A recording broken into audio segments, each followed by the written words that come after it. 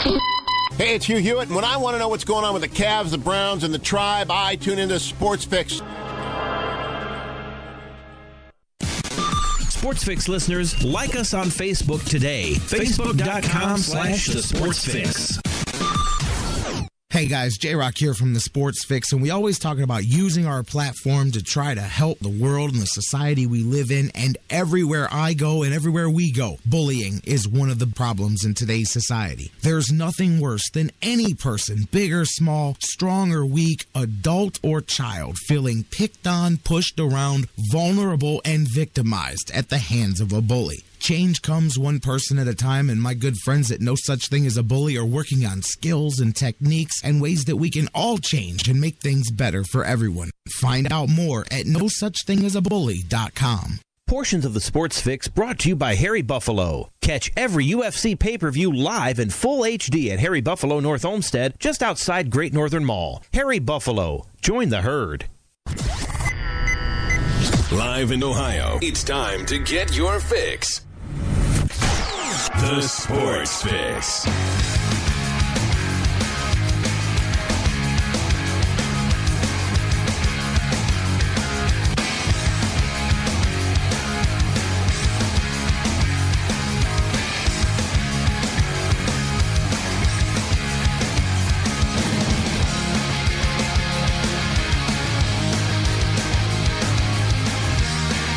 And away we go. There we go. Let's launch this bad boy. Welcome in, you guys. J-Rocc with you here. Jerry Myers kicking things off another week. We are live on the air, off and running with the Sports Fix. It's the second full week anyway here of January. And I'll tell you what, man, we're getting rolling in 2016 already, guys. How was your weekend here? First snowfall for us over here, and I'm good, man. That's fine. I kind of cursed myself. Looked at my son over the weekend, and I said, man, we're what, 9-10 days into January here? I said, shoot, we got less than 2 months of winter left. This could be the greatest winter of your life, son. I said, you'll always be talking about the winter where it never snowed. So kicked in a little bit yesterday, but that's nothing. I guess in some of the snowbelt parts, they got it worse, but I'm good here. A little dusting yesterday, just enough to remind you it's winter. And this is nothing if you're from Cleveland, but the snow has finally begun to fall. Although I will tell you, we'll talk about it here in a minute.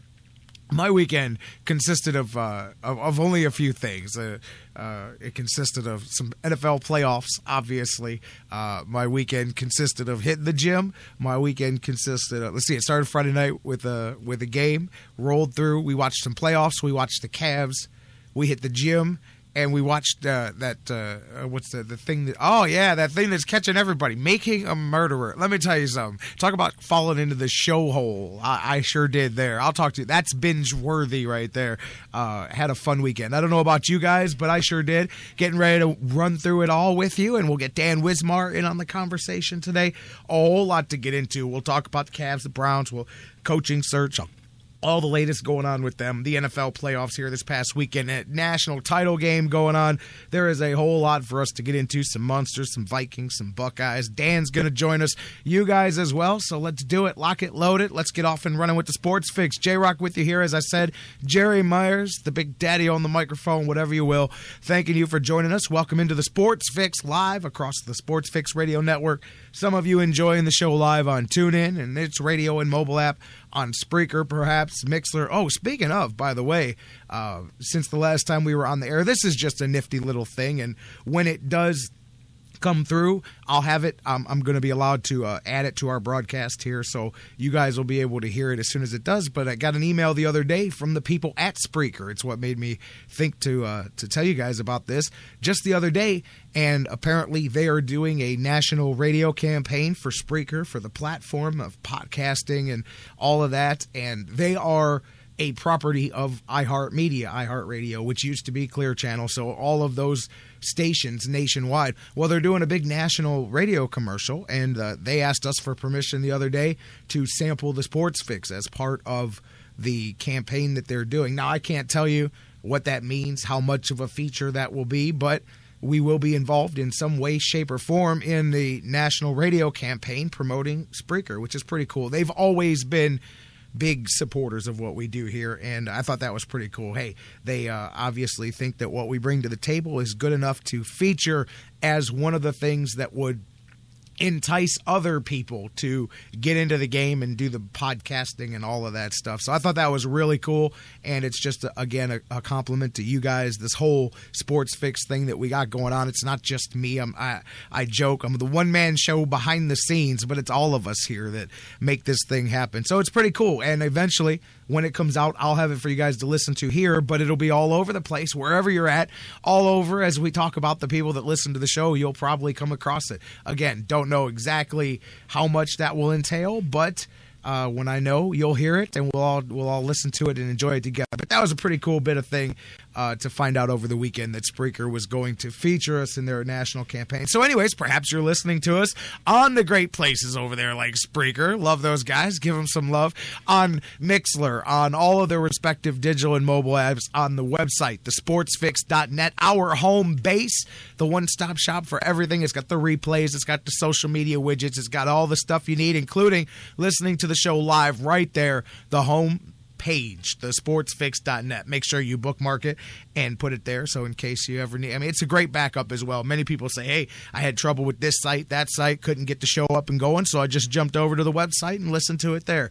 thesportsfix.net as well. Shout out to all of you, thousands of you around the world listening 24/7 on digital delay on sites like iHeartRadio, the world's largest internet radio provider, iTunes, Stitcher Radio, all of the different podcast services, all of the different places and sites, however you're doing it. You may have said, hey, it's not where I listen to the show. Wherever you're enjoying the show, thank you so much for doing it and being with us and helping us do the thing and getting your fix. And as I say all the time, use all of the methods possible to be a part of the show. We want you to interact with us. The phones are already ringing. They're open now. Dan Wismar is going to join us in about 15, 20 minutes, so I will have time to crack the phones. 216-539-7535 is the number to call. 216-539-7535. We're playing it live now on the air, but if you're listening on digital delay, you can still call. You can still hit us up 24/7. We'll play those messages later. 216-539-7535. Facebook, Twitter, email,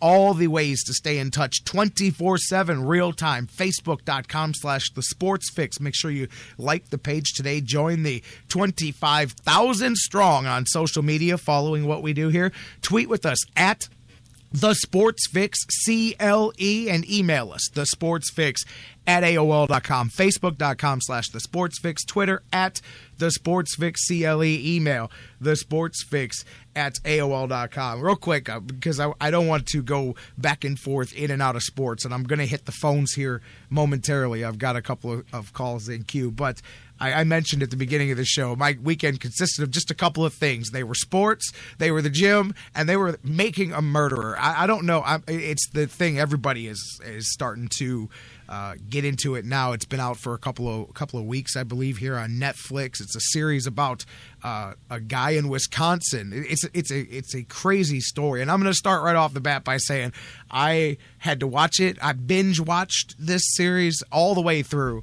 And then I had to go do my own research afterwards. And I've got my own conclusions on this whole thing. But it's really mind-blowing because whether you think that this man, Stephen Avery, who crazy as this, it's an episode of Law and Order come to real life. This guy, back in 1985, was falsely convicted of a sexual assault in Manawak County there in Wisconsin. And the county is important because they circle back into this thing. But the guy spent 18 years in prison for, many of you may have seen this because it's like the hot social media thing. If it's not, it's on Netflix. It's called Making a Murderer. It is amazing when you see it, although it is a documentary made to present a certain set of facts, and you have to keep that in mind when you watch it, but they present them very well, I will tell you that.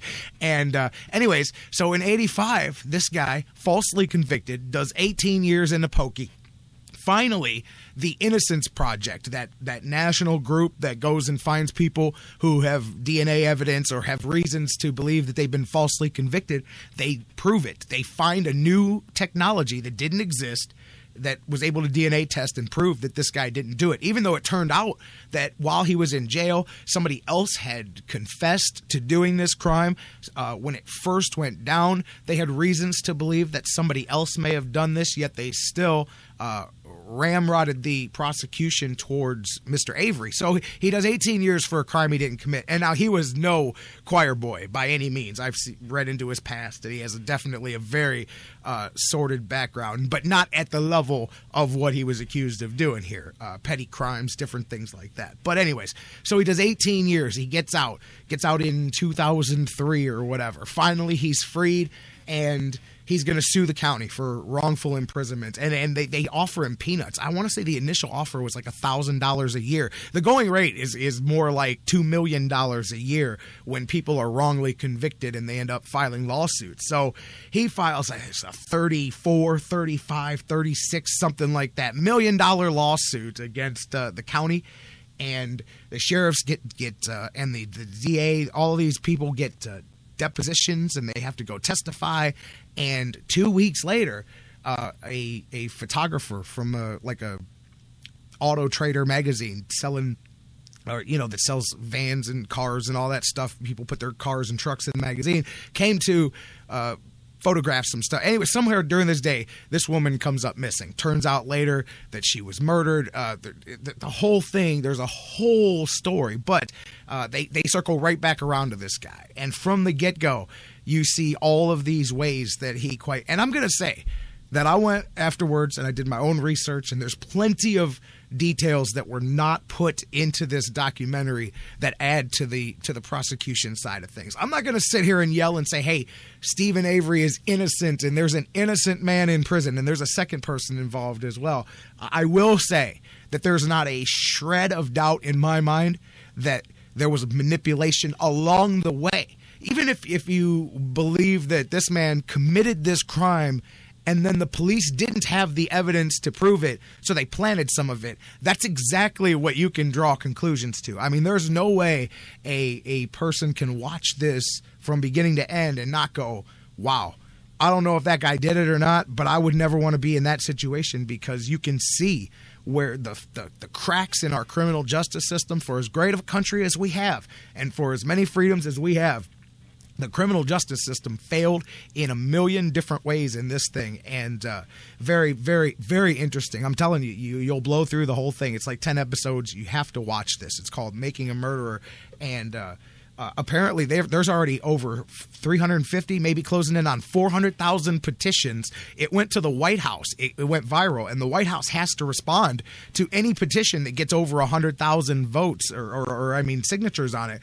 The White House said, hey, this is a state issue. We can't get involved. The governor of the state of Wisconsin said he's not going to overturn this verdict, but there is a lot of work to try to make that exactly what I just said happen, because I'll tell you what, when you watch this thing, it is amazing. And again, I'm not impressed easily by television tricks. I get it. I've been in pro wrestling for almost 20 years. I know the storytelling tricks and how to arc a story and tell the story that you want. But let me tell you, there is some meat to this. Whether or not you can go as far as some people and convince yourself that this man is completely innocent, that's not what I'm asking you to do. I'm not asking you to do anything. I'm saying it's an eye-opening experience to watch this series and see, because there was definitely, most definitely, at least some underhandedness and chicanery going on between the sheriff's department. That was, by the way, that town was going to go out of business. $36 million. The insurance company refused to make the payment. The town was going to have to pay that lawsuit off. And boy, when you start to see the connections between certain police officers, there was evidence that after 6 or 7 searches of the house was not found, that when these same police officers that were involved in the initial false arrest and the lawsuit and were going to be held responsible, when they get access to the property alone, these items are magically found on search number 7. And they're like key pieces of evidence.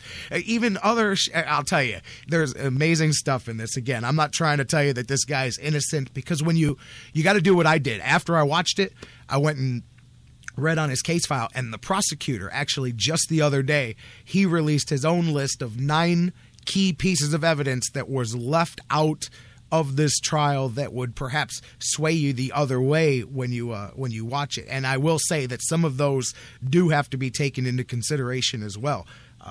To me, there's a lot of questions about whether or not he did it, but I can tell you that there's no question in my mind that there was manipulation at the minimum of the evidence in this thing. And any way you want to slice it, it's scary to think that this type of thing can still happen because, like the lawyers at the end say, it doesn't matter if you believe in his innocence or guilt or whatever. When you see this and you realize that it's not until you're in the middle of this that you go, wow, there's no way out of this. And I mean, it is amazing. Again, no matter whatever you want to go watch it, you'll enjoy it. By the way, it's a heck of a way to blow through a weekend anyway. It's called Making a Murderer. It's on Netflix. But after you watch it, make sure you go out and do your own research into this thing, because they obviously only presented a side that was more favorable to the defense. Although I thought they were much more fair to both sides of the story than a lot of documentaries were, but they were still very much leaning towards the one side, because of course it's a better story, and they followed it for 10 years. So this isn't a shoddily put together thing. This is a broad picture, but they had cameras rolling from day one. It's very interesting. You've got to go check it out. It's pretty good. It's called Making a Murderer. Anyways, I just rolled on for the first 10 minutes of the segment here about that, you guys. Charles in the chat room throwing jokes at me. The Cleveland Browns murdering the best fan base in the NFL. Cleveland Browns, the murder of a quarterback. Oh man, you could go on and on with that. Cleveland Browns are in the middle of their coaching search. We're going to talk about that with Dan Wismar in a minute. We'll get into all of that, and let's do that. But first, I want to go to the phones, and I want to go to one of you guys. I've been droning on and on here for a minute. Let's put you guys on the phone, on the mouthpiece of the show. Caller, kick us off on the Sports Fix. Who's this? My friend, how are you? I'm good. Who's this? Is this Mayor Vic? It sure is. How are you, my good friend? I'm great. How you doing, my man? Haven't heard from you in a while. Well, I've been busy doing a lot of different things nowadays. So absolutely. I know you took a run at the office again, and you've had a lot of stuff going on. Yeah, I'm now doing a blog. I'm the vice president of, and here's a cheap little plug, NordoniaHills.news. I'm the vice president of that now, and good stuff. Getting back into the photography as I used to do with the Cavaliers and Belkin back in the day, and writing and reporting and having a ball at it. Well, that sounds pretty cool, man. While you're reporting stuff, do you have the scoop? Is Stephen Avery guilty or what, my man?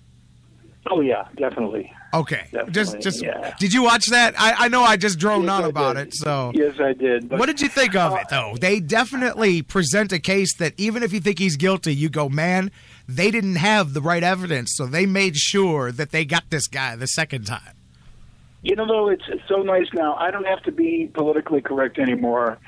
You can't really trust the government, and I can now say that I'm not part of it. But you know something, slowly but surely, every day we're losing more and more of our rights. I mean, it's really, it's really sad. It truly is sad. They can go into your bank. They can go into your telephone account. They can go into your computer.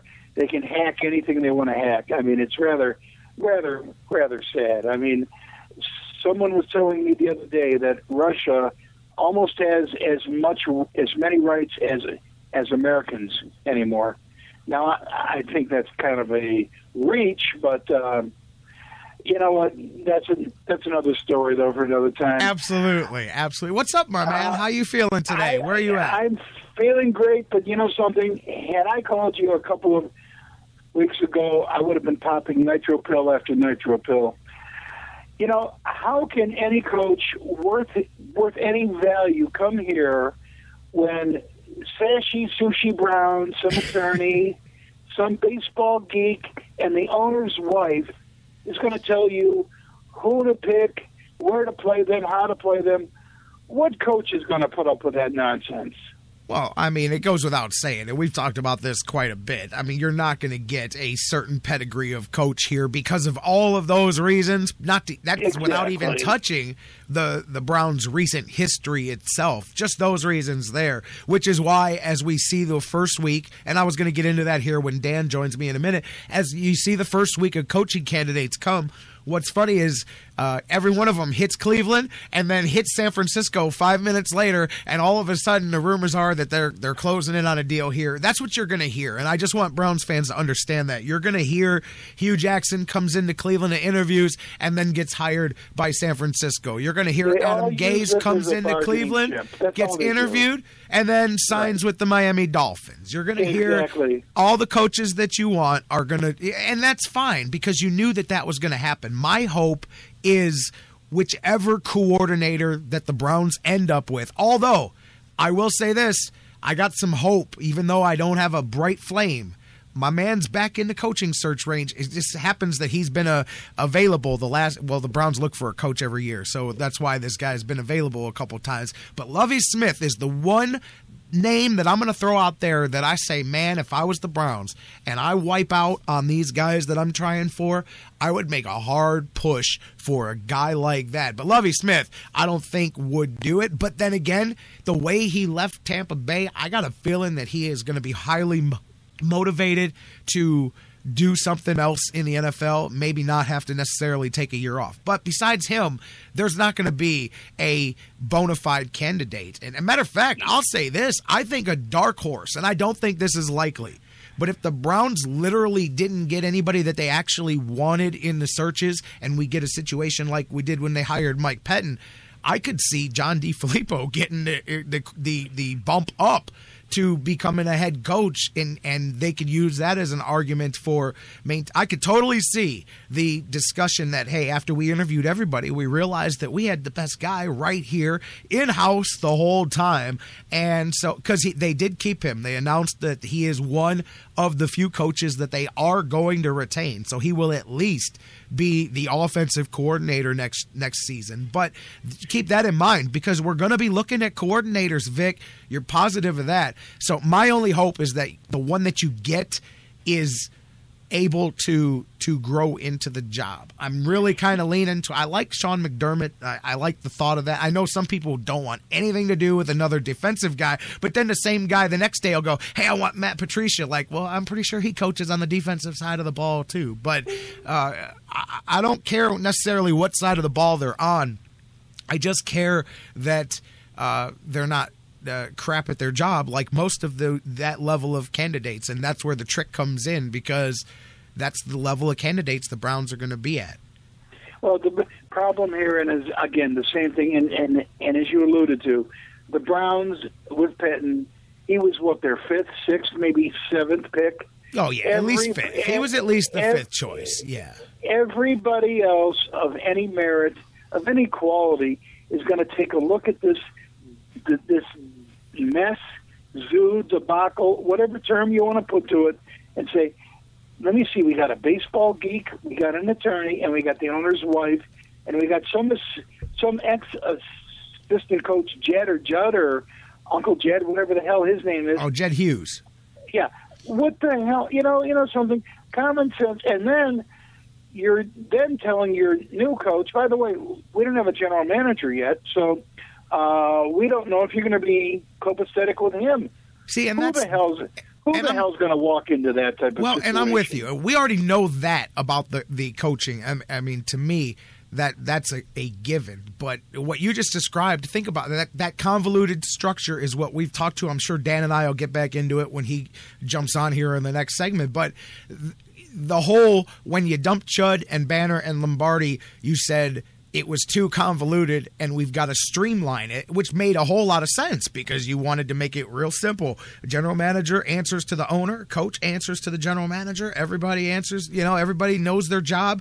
And then apparently that that wasn't streamlined enough, so they said now we need to complicate it more. And as you said, now you've got a group of people trying to choose a coach who is going to settle on a job where he has no real roster control or say so in player personnel, and he's not exactly sure who the player personnel person's going to be because that person doesn't exist yet. So it comes down to what it is. And listen, guys, if you're a Browns fan, you don't want to hear this, I understand, but the Browns for the next week are going to be the stop that every coach makes to guarantee they get a fair contract offer from their next interview after they leave the Browns. Because as long as you stop an interview in Cleveland, they know you can take that job. They know that you can take that opportunity. So you stop in Cleveland, you interview, you go to the next place, and they say, well, if we leave here without a deal, we're going to go back to Cleveland. And then they get their contract. And that's what's going to happen. You'll see 6 or 7 coaches go through Cleveland, land somewhere else, and then the Browns will have the 7th or 8th choice. And that's why I hold out hope. It's not going to happen. I'm not going to get myself excited, but I hold out hope that a guy like Lovie Smith was so ticked off at the way he was called on the phone. I mean, it was really disrespectful, I think, what they did to Lovie Smith in Tampa Bay, especially when you look at the crap product that they gave him to work with on the field.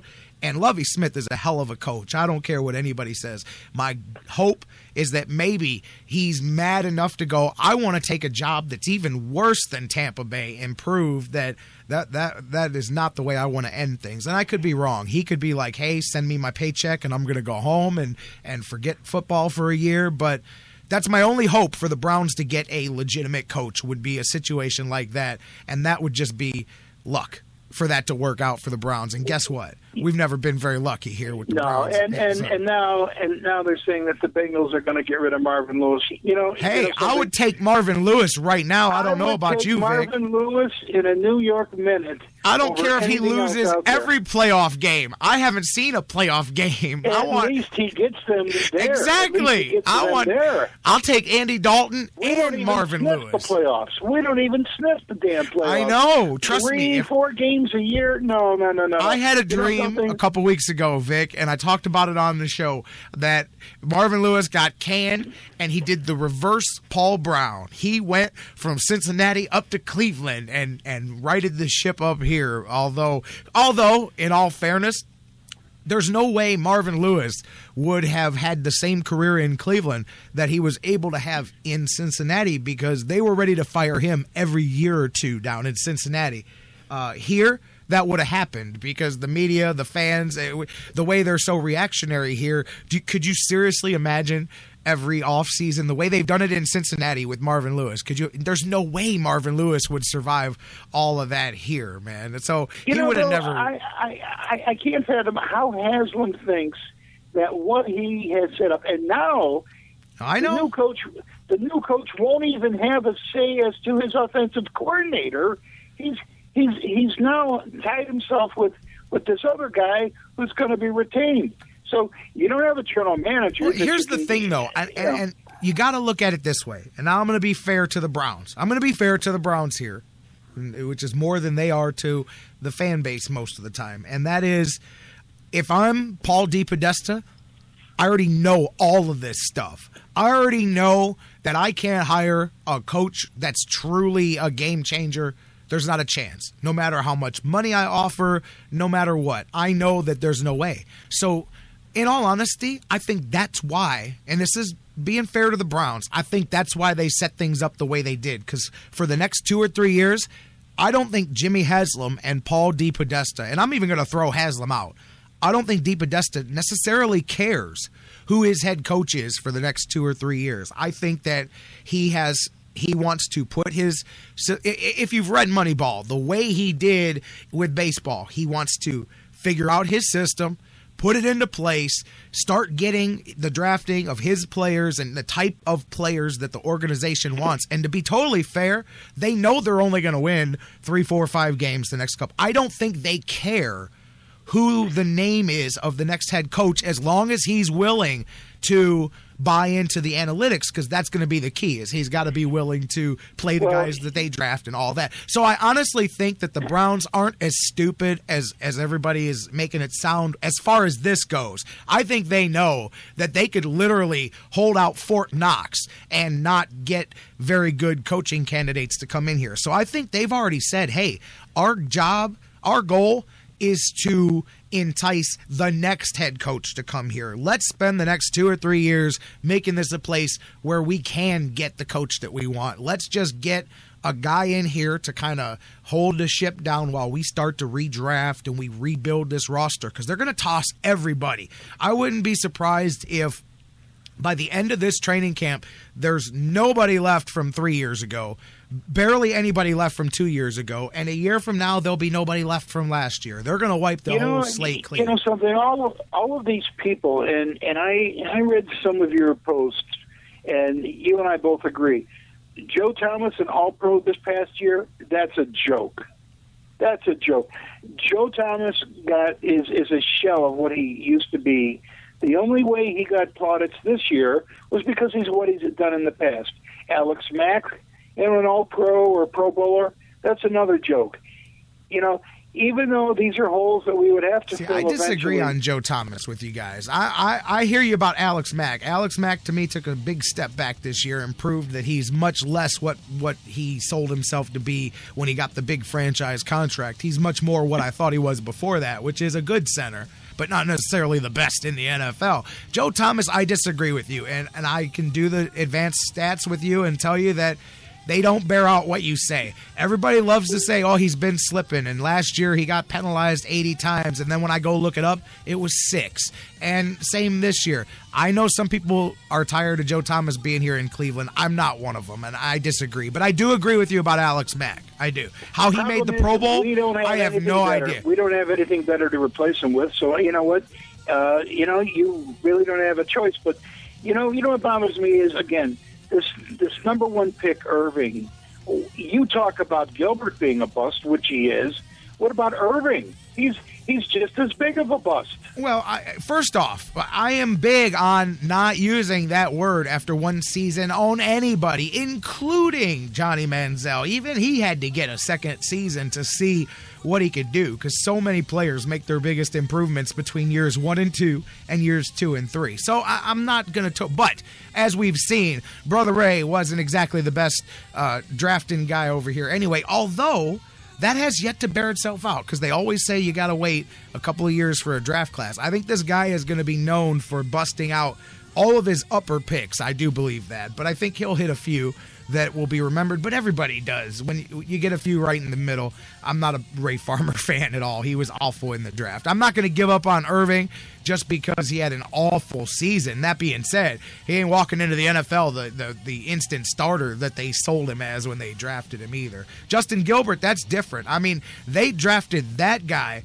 without ever talking to him first. And I mean, that to me sums everything up. But I don't think we can even talk about the draft picks anymore, because they're literally all going to be gone.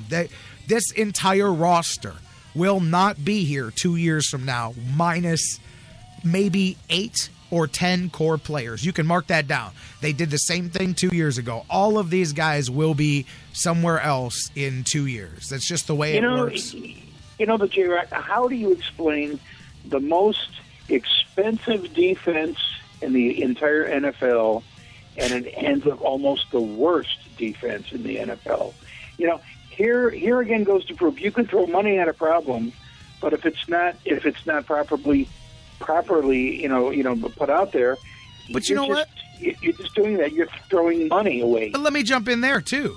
I'll say this, and look, man, the defense stunk, and everybody's gone now, so I'm not trying to save anybody's jobs. I like Mike Pettin way more than you did, but Jim O'Neill stunk. Doesn't matter. Those are football players on the field, and no matter what the scheme is that your coaches are putting you in, those guys couldn't make tackles. They couldn't cover receivers. They couldn't do their jobs. That's not the coach's fault. Those guys stunk on defense this year. If Dante Whitner would have missed any more ankle tackles this season, I swear. And that's not to try to take a cheap shot at these guys. Jim O'Neill's defense failed. He failed as a defensive coordinator. That being said, his defense failed him as well, because if you're making tackles, if you're making all the plays and your guys are constantly just in the wrong position, then you could say, man, these coaches are just totally coaching wrong. But when you're doing everything wrong on the field and you're out of position, it means, yes, the coach has got to go, but so do some of these players. And I think that's what you saw, is a combination of that.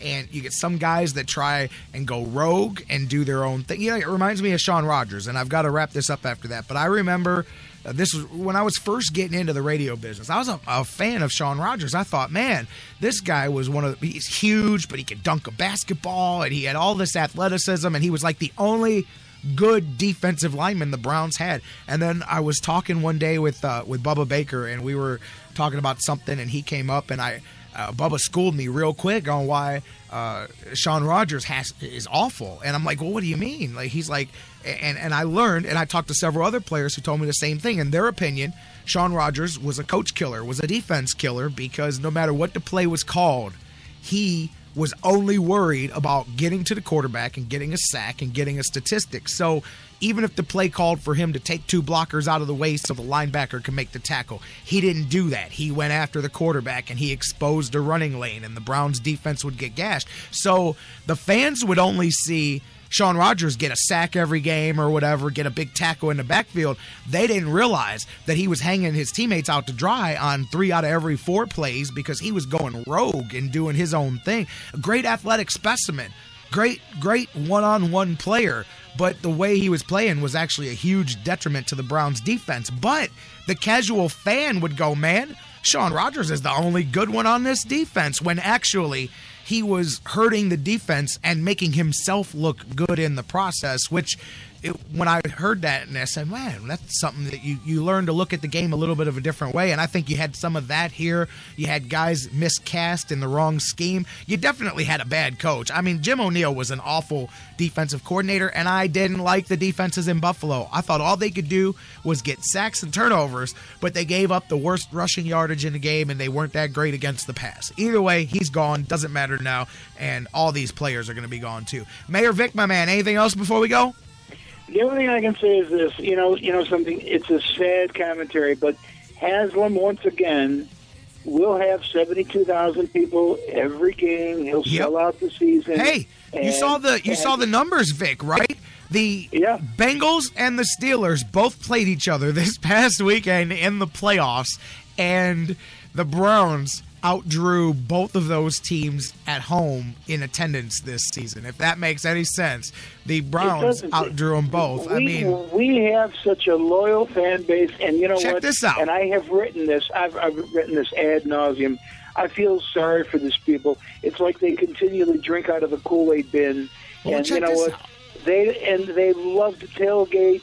They will go down there and sit in inclement weather and eat that overpriced food, pay the $20 in parking, week in, week out, and they're unfortunately treated to garbage on the field.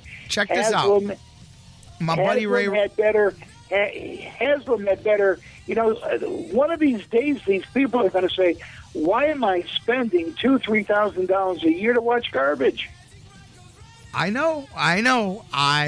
Check this out. As we wrap this up, I was talking to my buddy actually about this the other day, Ray Rowe. He is one half of the World Tag Team Champions in Ring of Honor Wrestling right now. Yes. And we were talking about this, and he said, why would ownership ever invest in improving this product? Because it's a bad business move. If you're looking at the Browns as a business owner, it's a bad business move to invest because they're already making so much money. He said, in any other business, we're not calling him a con man. We're calling him a genius. We're calling him a great businessman. We're calling him a man who is able to reap huge rewards with small amounts of investment, yet in football. And he went on to joke. He said, I don't know why people are shocked that he saw the benefit in buying an asset that is practically unsinkable. But he harshly makes a good point. it's actually a bad business move to worry about whether the Browns are better. You try, but you don't lose sleep over it because of exactly what we just said.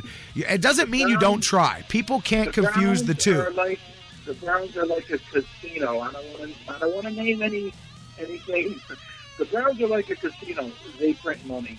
Right. I mean, that's my thing. Is I'm not going to say that the Browns don't try to improve, because they do.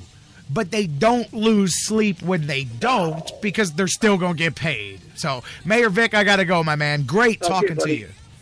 Okay, have a great one. You got it. It's been a while. My man, the former mayor of Northfield, Big Vic. Good call, you guys.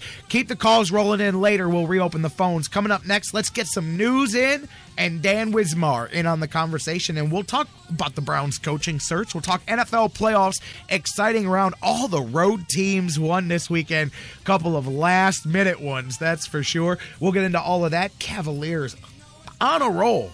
But they've got some tests coming up. A week from today, the final one of those comes back to the queue with the Warriors. We'll talk about all of that, national title game and football and more when Dan Wismar joins us next from Everybody Hates Cleveland. Going to be a lot of fun, as it always is, coming up next after the news here on the Sports Fix.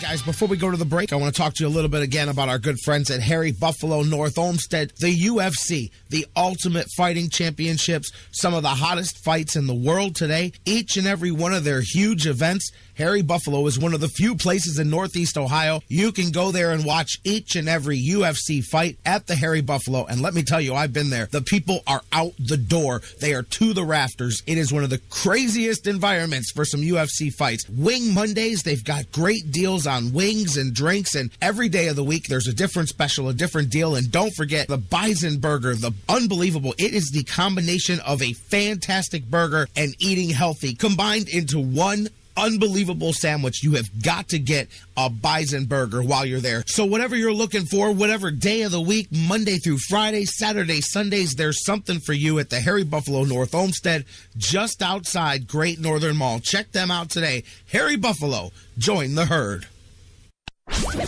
When it comes to Cleveland sports, we go from can't touch this to I can't watch this. So listen to The Fix. It's easier on the eyes. Man, do I love card night. You ready, boys? You got a king? Go, Fish Dad! Oh, come on. This is WWE superstar Titus O'Neil. The smallest moments can have the biggest impact on a child's life. Take time to be a dad today. Learn more at 877-4DAD-411 or visit fatherhood.gov. Brought to you by the U.S. Department of Health and Human Services and the Ad Council. Sports Fix listeners, do you tweet? So do we. So tweet with us 24/7 at the Sports Fix CLE.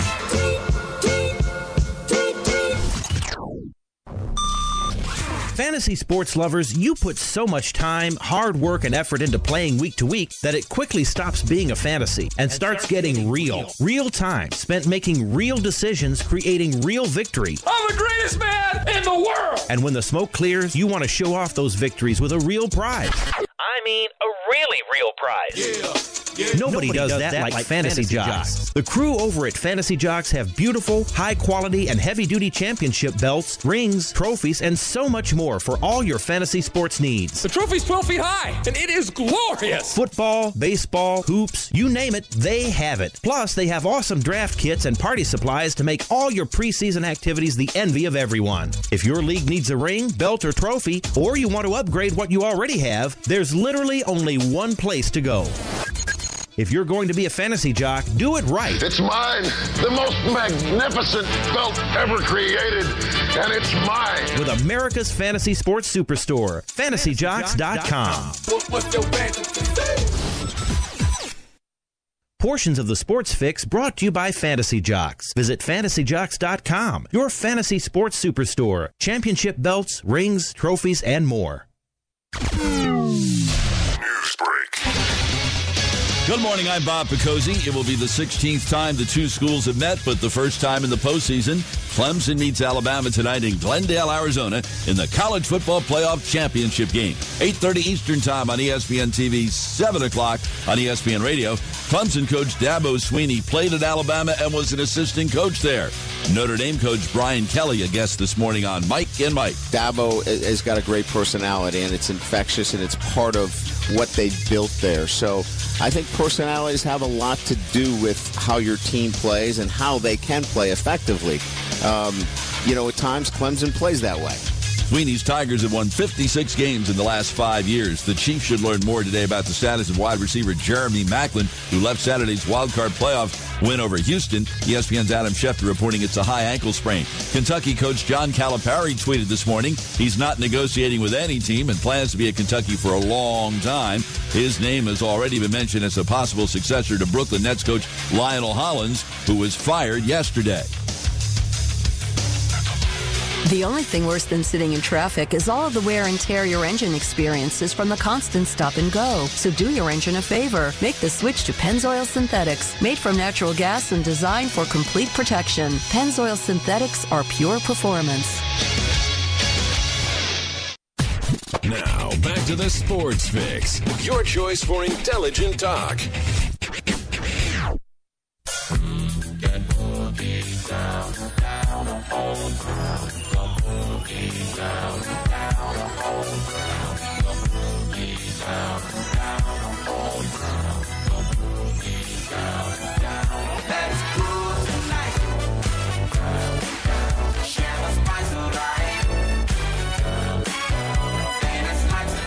Hopefully you're grooving with us right now here on the Sports Fix. Welcome in, no matter what day or time or night or whatever it is. Thank you guys for being with us here. J-Rocc back with you. We are live on a Monday.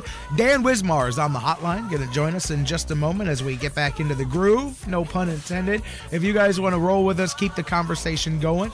On Facebook, on Twitter, on email. You can call the hotline, leave your take there, 216-539-7535. Facebook.com/The Sports Fix. Twitter @The Sports Fix, CLE. Email us, thesportsfix@AOL.com. I got more people wanting to interact with me in the first hour on social media about making a murderer than the Browns head coaching search. I think everybody's resigned themselves to the fact that the Browns are just guilty as charged as far as getting a head coaching candidate that they're not going to be that happy with. But much more people back and forth about whether or not old Stephen Avery is guilty. I'm telling you, it's worth your time. It's the proof. It's the binge. It's whatever that is, man. That's the Netflix knows what they're doing. As a hole that I fell into for sure. It was a lot of fun though. Keep it going, guys. Facebook, Twitter, email thesportsfix@AOL.com. Tweet with me @thesportsfixCLE. I'm going to go to the phones and get Dan in on the conversation. We'll pick back up, talk a little bit more about the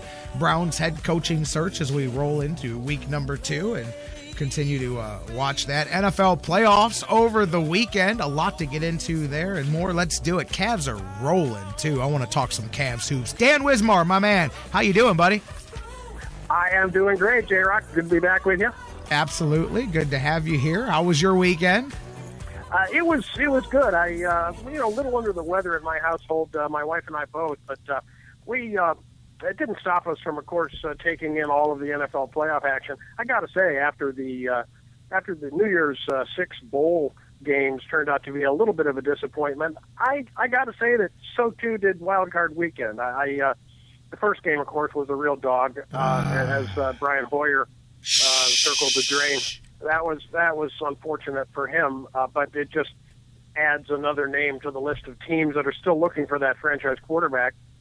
The Steeler game, of course, was half of a dog game, and then it got very interesting, later on in the contest, and obviously ended up being very exciting down the stretch.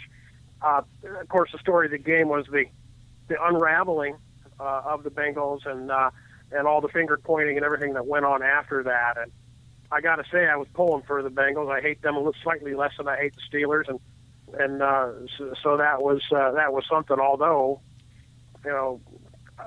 getting harder and harder to hate the Steelers with all those Buckeyes on their team. They start 3 of them on defense, but that's don't worry. I still hate the Steelers. But anyway, Saturday's games I thought were a little bit disappointing. Sunday's games I thought pointed up what we've been talking about recently, how the NFC is really just a superior conference this year at least. And it just seems the teams there are better, and we haven't even seen the two best NFC teams yet. Yeah, definitely, especially at least through the lower-seeded teams that we saw here on the first weekend. I would agree with that there. You talked about the Steelers game. I guess start there with the Steelers, Bengals, whichever way you want to look at it.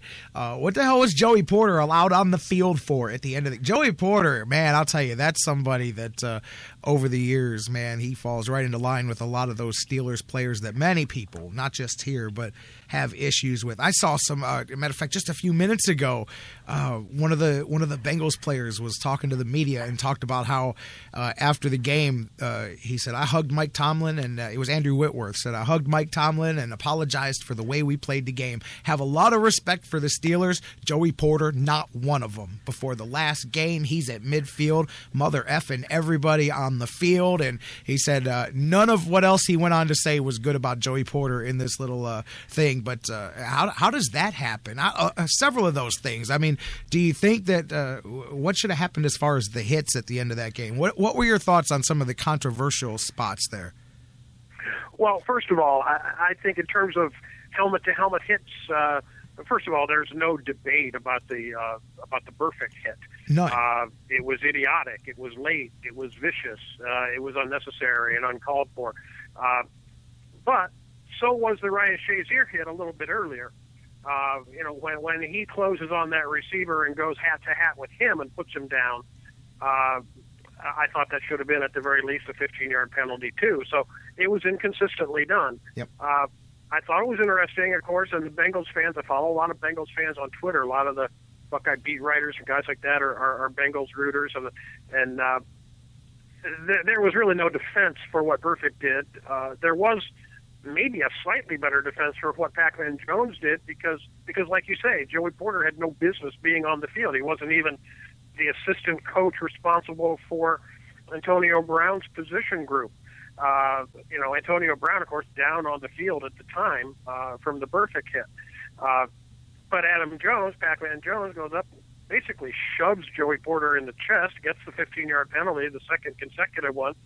People saying, Ben Roethlisberger, he's a magician. He gets 30 yards by throwing an incomplete pass, which is really effectively what happened. I thought it was interesting that the three people most responsible for the Bengals unraveling were the three people, and I'm including Jeremy Hill, who fumbled on first down after the interception. Yep. Add to that Pac-Man Jones and Burfict then, who were the three quote-unquote bad actors, or at least the guys that had questionable character concerns. The reason that 32 teams passed on Burfict in the draft, and immediately, of course, Marvin Lewis coming in for criticism for employing these guys at all, when basically the other 30-some teams in the NFL had declined to do so. Maybe coincidental, maybe not so much. Maybe character, they say that tough times don't develop character, they reveal it. In crunch time, the guys who had their character questioned coming into the league and since then are the guys that screwed it up for their team when the pressure was on. I don't know how much stock you can put in that. I'm not ready to hang these guys out to dry as the guys that carry all the blame for Cincinnati coming unglued. But there's little doubt that Cincinnati flat out came unglued, and Marvin Lewis ultimately is responsible for that. But Hill, Jones, Burfict, the three of them, three consecutive blunders in the clutch when they had that game won. Minute 36 to go, you pick off the ball, you've got a first down inside the Steeler 30 with a lead. Right. Crazy. And again, I got to say, Ben Roethlisberger is a wizard. He's a witch. He's been knocked out of the game, Jerry. He's been knocked out I know. And a minute 20 to go, no timeouts. I'm sorry, he did have all three of his timeouts, I should say. When he finally took the ball, the only thing that saved the Steelers, they had declined to use any of their timeouts prior to that, and Ben definitely needed them as he worked his team down the field. And of course, took advantage of 30 yards in penalties. But I believe that I think it was 18 seconds to go, Jerry, when this stuff all happened, and they were close to midfield. He needed to get another 15 yards in 18 seconds. I have no doubt that even if the penalties hadn't happened, Ben Roethlisberger is going to get his team in position for a field goal to potentially win that game. So you can't necessarily say that were it not for the penalties, the Bengals would have won, because it's just simply not true.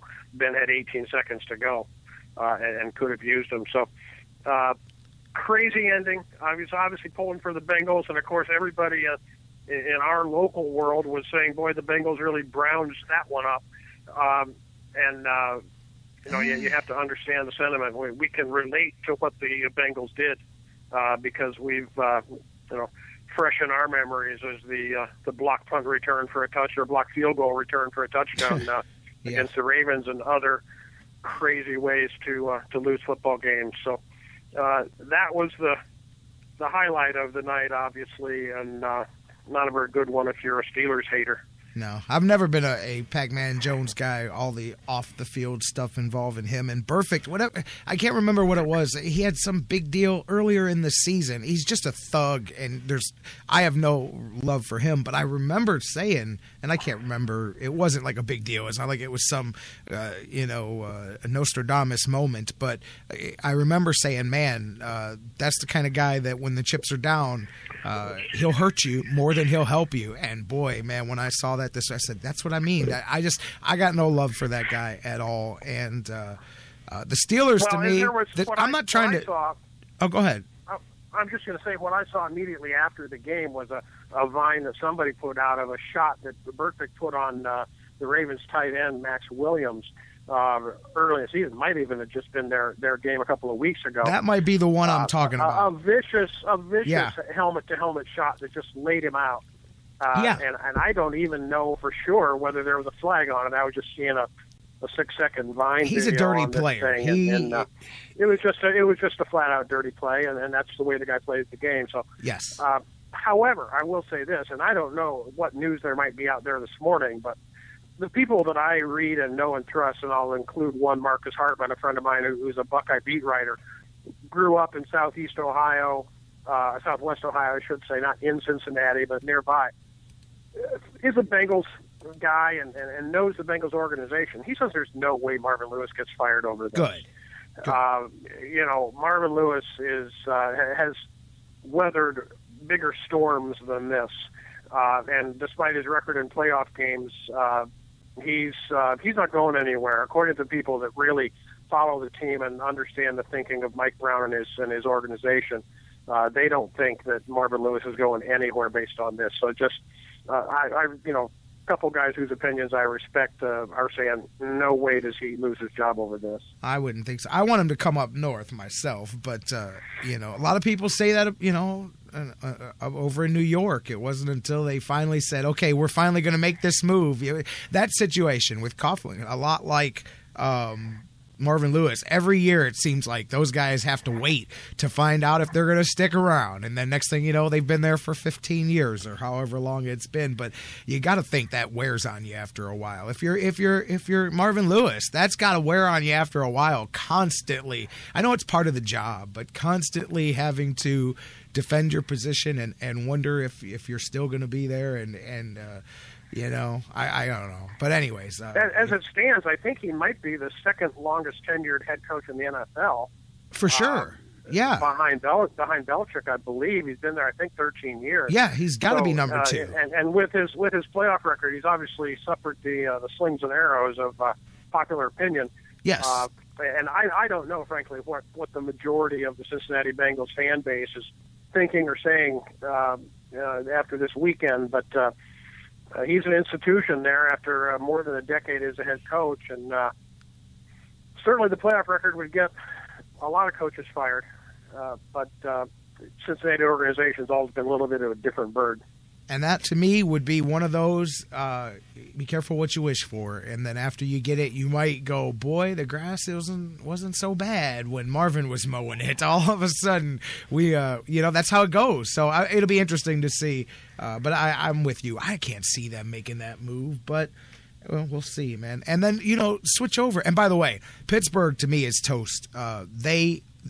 I don't like saying somebody lost and somebody didn't win, but Cincinnati lost that game, in my opinion. Pittsburgh was playing anybody that doesn't collapse down the stretch. I don't think they make it out, and I don't think they survive next weekend. I think you saw it. I'll tell you, Kansas City, to me, is the question mark over there because they feasted on Houston, but Houston just absolutely melted down, as did my boy Brian Hoyer. So that defense is for real, but I don't put no stock in Pittsburgh when you head into next weekend. Go over to the other side. And by the way, how about the road teams across the board there throughout the weekend? Although the two played out the way most people saw it, not necessarily on the scoreboard. How about the Seahawks and Minnesota? Not only does that game come down to the very end, but I think I saw it before the game. I want to say Seattle was only the third team in NFL history to win a playoff game being scoreless through 3 quarters, and they did. They were the third team to do that. But what a game there, and talk about fortunate Seattle, to me, fortunate to still be playing some football here. I was joking with my son last night. I said, boy, they may go to the Super Bowl off of this because that's one of those ones where you look back and go, man, they were a missed field goal away from being out, and then they make the run. But what an end to that game for both teams. Yeah, it was crazy, Jerry. And, of course, I was rooting for Minnesota. My son-in-law's from Minneapolis. He's a huge Vikings fan, and so I was kind of agonizing with him for him. I wanted Minnesota, too. During that game. Yeah. And the Vikings have been such a pleasant surprise this year, and I think Zimmer Coach of the Year in the NFL. I've said that before. Gotta be. But, what a gut-wrencher. And again, we Browns fans, we can relate, Even Browns fans think, hey, that's a tough way to lose a football game. But you go back to 1980 and right 88, where a short field goal would have won it for you. You didn't even get a chance to kick it. But, just a heartbreaker and tough way to lose a game. And Seattle's got to be counting their blessings, and they're rugged. I mean, Minnesota had multiple chances to score, and they ended up settling for 3 field goals when they had really very, very good red zone opportunities to score touchdowns. Couldn't make it happen, and obviously that's what cost them in the end. But boy, like you say, brutal way to lose a football game, and like that. Very brutal way, man. Especially when you make one that's twice as long earlier in the game, and then. What was it? What was it? 27 yards? What was that? I think it was 27. Yeah, it was chip shot. It was shorter than an extra point. Right. I know, and so just terrible. One thing I wanted to mention to you, and I think one thing that this weekend pointed out. Granted, you've got several franchises in and out of the playoffs that finished the season with backup quarterbacks. Excuse me. But it really points up how lousy, mediocre is too strong a word, the quarterback play is in the NFL right now. Yes, 4 road teams won playoff games, but it also was 4 teams that had quarterbacks who had started in the playoffs before versus 4 teams that didn't have a quarterback who had ever started in the playoffs before. And that's not a coincidence. More important a factor probably than the fact that 4 teams were on the road and the other 4 teams were at home. There might be 13 to 15 teams in the NFL today that have even adequate starting quarterback play, let alone backup quarterback play. It really is getting tougher and tougher to find, develop, and keep healthy competent quarterbacks in this league. And I think it's a real problem for the league. That the game has become so quarterback-centric, and still probably at least half the teams in the league are playing overemployed people in the job. You know why, though? I think a lot of that you just said is because of, and we've witnessed it firsthand here in Cleveland, because of the impatience. I think across the league there is a lack of player development anymore, and it's seen most at the quarterback position. But I think that so many people want to plug and play, or they say develop a guy, but they think that means give him a training camp and a couple of regular season games to watch the starter and then throw him out there and let him learn on the fly.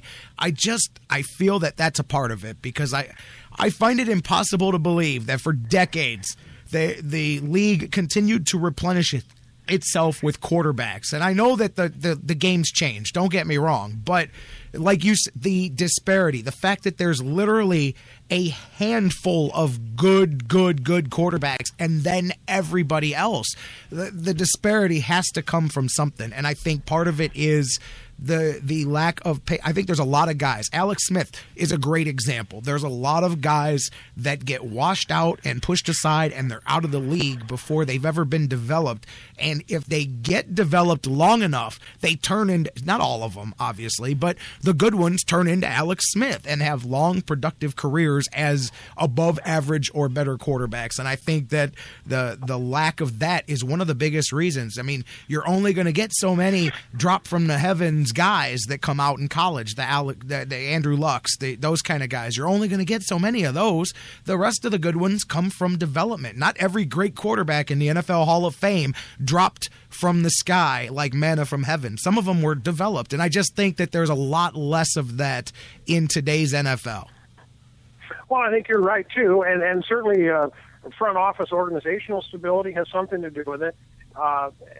When you look at the guys that are the stars of the league at the quarterback position today, several of them, and I think off just top of my head, Brady, Roethlisberger, Breeze, to a lesser degree Aaron Rodgers, have all been with their same organizations, in the first three guys' cases, for over a decade.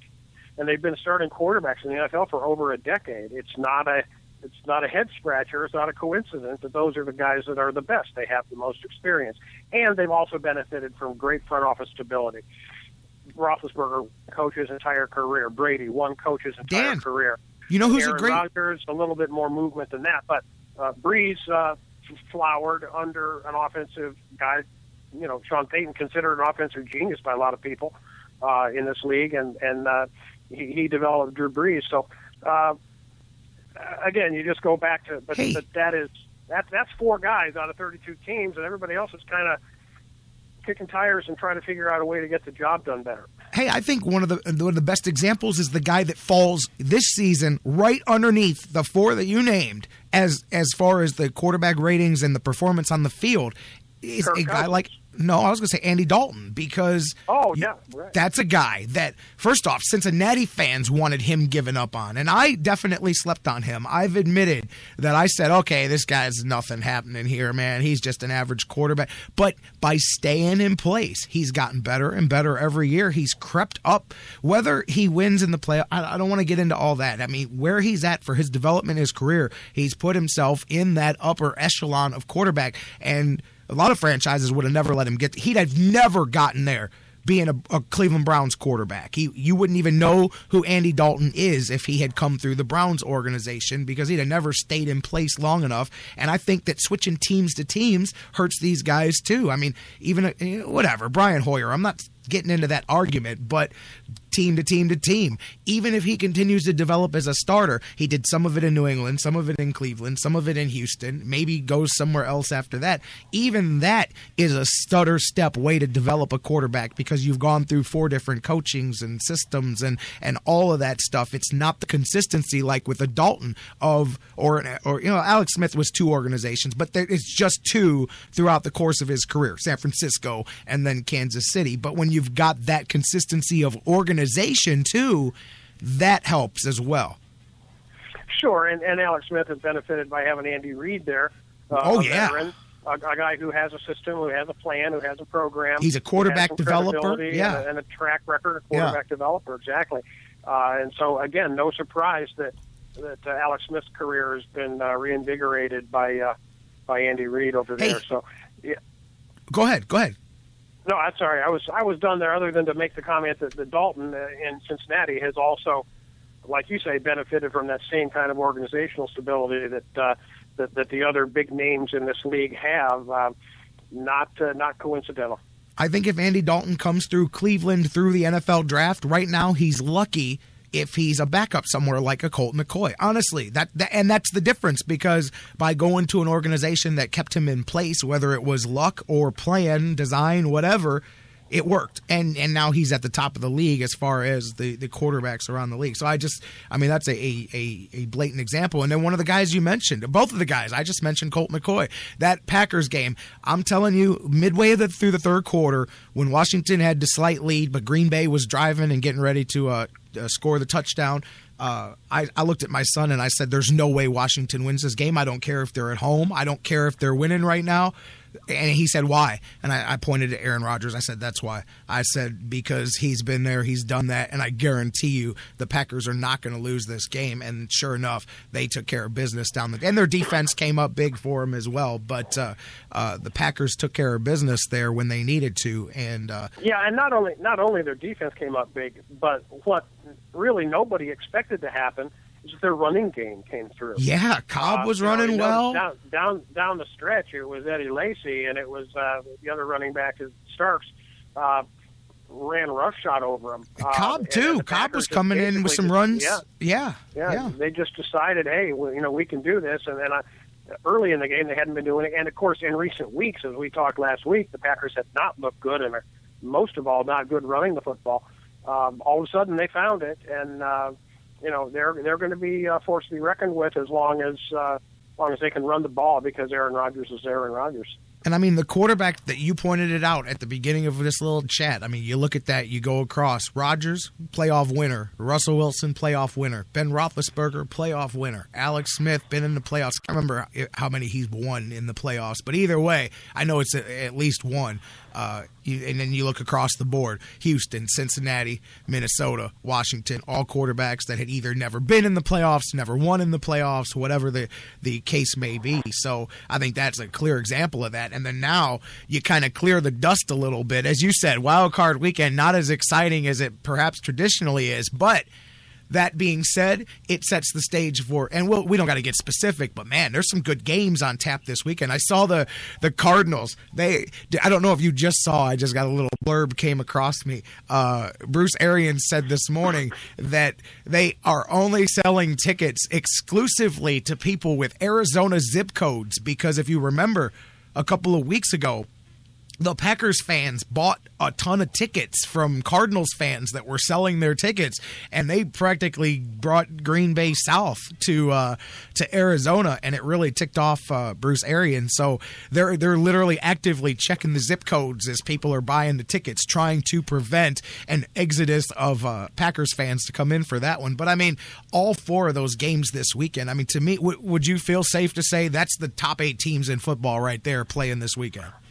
Oh, I don't think there's any doubt, and all you have to do is count the Super Bowl rings on the fingers of the quarterbacks all over that are involved in those games. They're all over the place. Of course, Denver and New England have them, and even Arizona. I mean, Carson Palmer doesn't have a Super Bowl ring. Carson Palmer is a veteran, had a big year, potential MVP year this year for them, and so, Cam Newton, doesn't have one yet, but he's the other MVP candidate. So if you're not going to finish in the top 2 in MVP voting, Newton and Carson Palmer probably, then you're sporting a World Series, a Super Bowl ring, and then some of the other players, including Roethlisberger, of course, have their own rings on their fingers. So, yeah, it really does point up how crucial, and the exact thing happened last year when all the finalists either had multiple Super Bowl rings or significant playoff victories. Quarterback play is it, and that's what when the funnel empties out, that's what you get at the end is teams that have great quarterbacks and teams that have Super Bowl experience. And look at the matchups. Okay, if you want to look at it like it's a boxing card, you look at the 4 matchups this weekend. Alex Smith is probably the lowest man as far as accomplishments on the totem pole. You got Alex Smith versus Tom Brady. You got Aaron Rodgers versus Carson Palmer, a couple of MVP candidates. You got Russell Wilson and Cam Newton. Yeah, and Roethlisberger and Manning. I mean, you have got the marquee quarterbacks going at it this weekend. If any organization needs an example of why the quarterback is so important, I mean, that's it right there. You've got the main events here, the big name draws across the board as far as quarterbacks go in at least 7 of the 8 places here. Yeah, and by the way, going back to your point about selling tickets to out-of-towners, good luck to them. I don't imagine that too many Arizona Cardinal ticket holders are going to be unloading their tickets online. But there's not a whole lot that in the day and age of StubHub and online ticket sales, there's not a whole lot the organization can do to stop that from happening. You can though, Dan. You know that? You know that you can geolocate your e-commerce site to only accept orders from certain locations, to not allow people to buy if they're like online gambling is illegal everywhere except in the states of New Jersey and Nevada, because they have legalized gambling there. So like the World Series of Poker website, when you go to use it, it geolocates you, and if you're not in the states of Nevada or New Jersey by your IP address, it will not allow you to access the games at all. So you can geolocate. I guess technically, if they wanted to, they could make it where you would have to be in a certain location. I'm just saying, I don't think they would go that far, but you can block it out, man. Well, StubHub wants your money. They don't care where you live. Oh, StubHub. I'm talking about directly. Yeah. No, I got you. I'm talking about people. I'm going to say probably 20,000 at least Browns ticket holders who sold their tickets to Steeler fans last weekend. You saw the terrible towels in the stadium. Oh yeah, there were ugly. thousands of them. And the Buffalo Bills typically do the same thing. They bring a huge contingent down to Cleveland. Always, whenever they play here, and not a whole lot that the club or anybody else can do about that when fans are individually putting their tickets online for sale and selling them to anybody that's going to send them a check. So that's, again, limited to what you can do. But, again, playoff games are different, and games that are halfway across the country are different. I'm sure they're, like I said, most Arizona Cardinals ticket holders probably prizing their playoff tickets like gold and plan to go to those games themselves if they're any kind of fans. A bit different Week 16 tickets and playoff tickets for sure. You and I on Wednesday can really look at those games, but I'm just going to throw this out here now. If Kansas City's my dark horse, man. I said when the playoffs started that they were the one team that I thought wasn't New England or Denver that could go to the Super Bowl, man. I wanted to see what they did against Houston, and that defense went to town. If they upset New England, Kansas City's going to I think the winner of that game is going to the Super Bowl, Kansas City and New England. And I'll tell you, don't mark out an upset. Don't mark out an upset, even though I'm going with the Patriots all the way. Don't mark out an upset, man.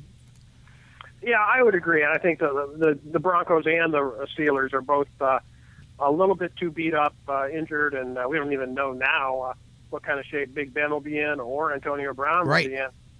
For that game, and Denver's obviously got their own set of problems, not least a 39-year-old quarterback, although I certainly think they're making the right call to start Peyton Manning and instead of Osweiler in that game. But, I think both those teams are probably too flawed and banged up to get to the Super Bowl.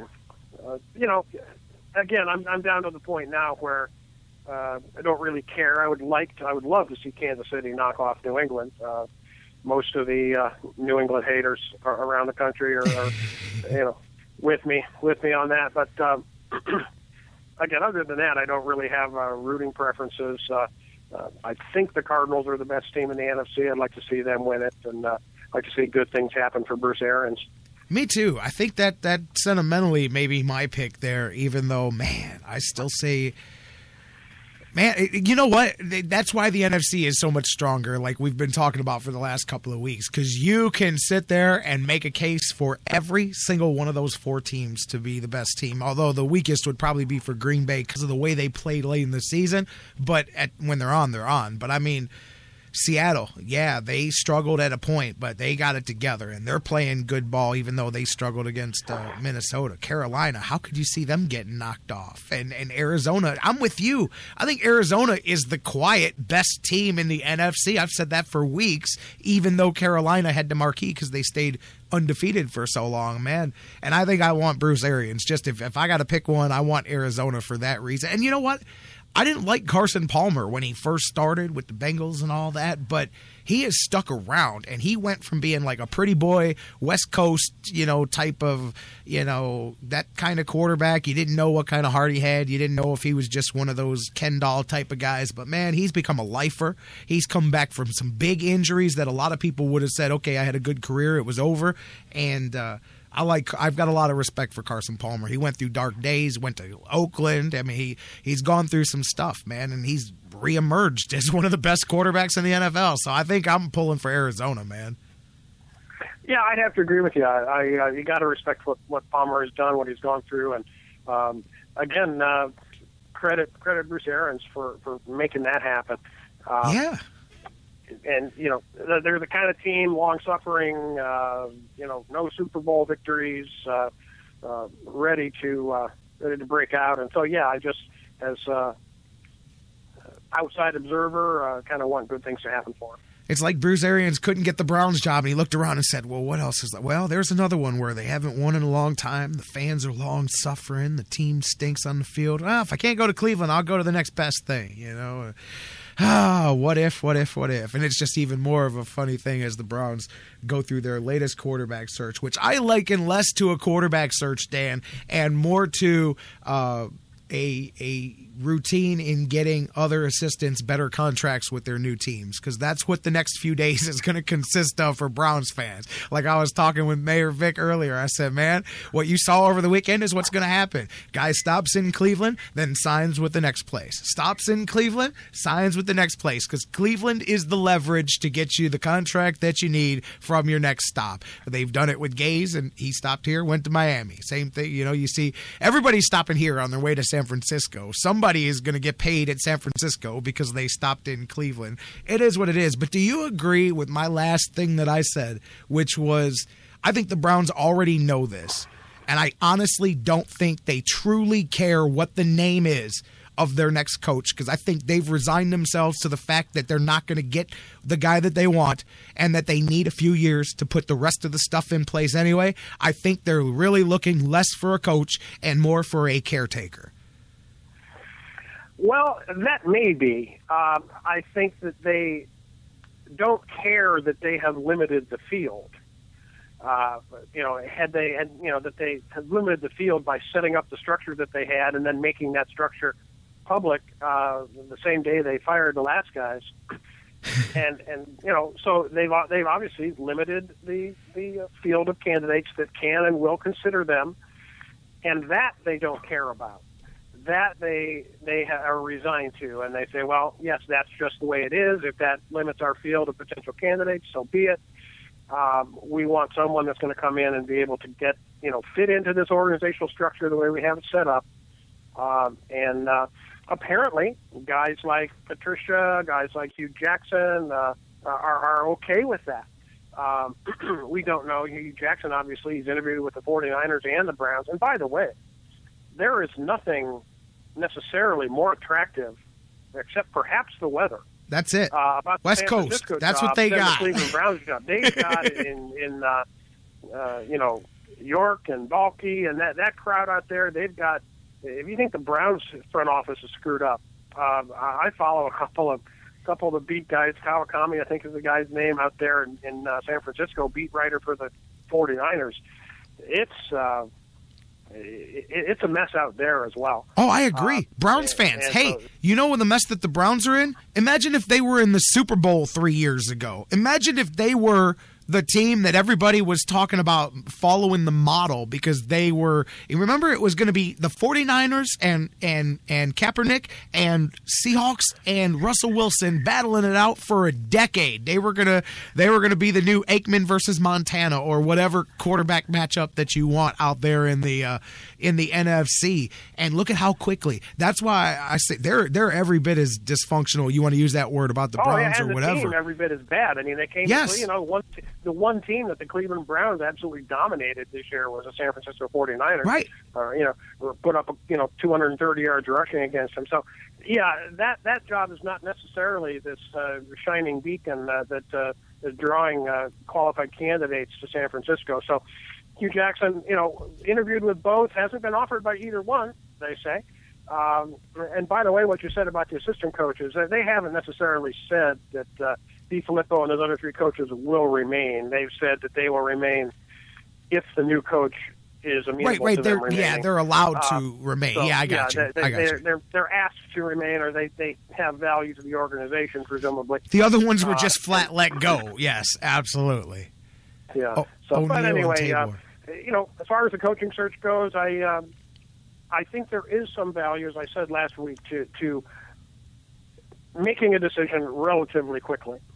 Let me ask you, just because of the fact that you need to do your best once you get someone in place to try to keep your best players in town.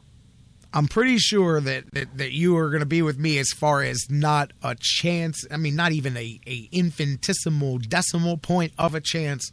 Lovie Smith, I got to throw the name out there because when he came loose, that was just my one little wild card that I said, man, maybe there's, that's a guy that I would be all about, but there's not a chance in the world. He's old school football to the heart. I mean, simply by his age bracket alone, I don't see him as coming in and having a bunch of guys with glasses on and statistic boards telling him what he should know about football.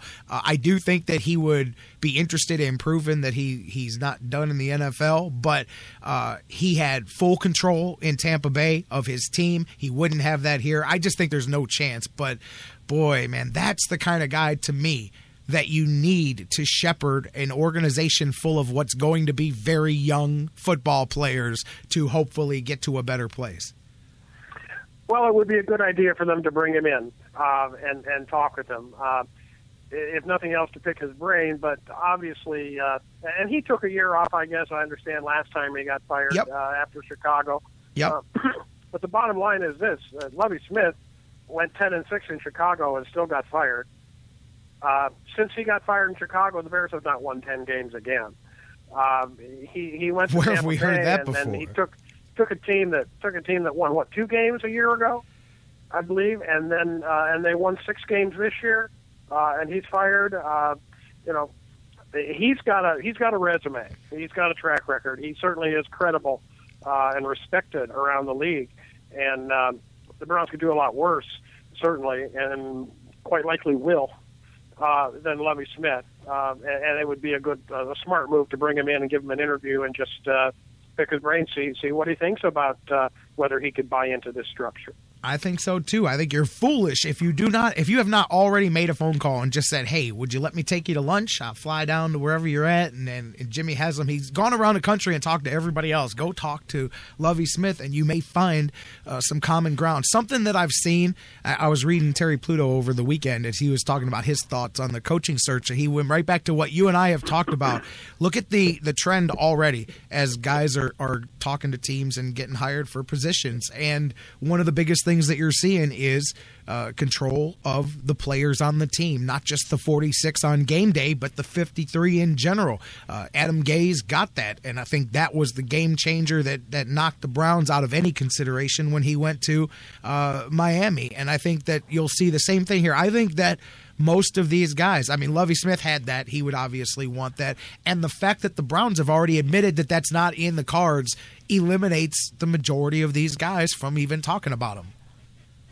You're right, and it certainly eliminates the guys who have track records as NFL head coaches. Yep. Now, that might not be the case with Hugh Jackson. We don't know that yet. He does have, 1 year as a head coach with the Oakland Raiders, but he's the only candidate that they're even interviewing that's ever held the position of head coach in the NFL.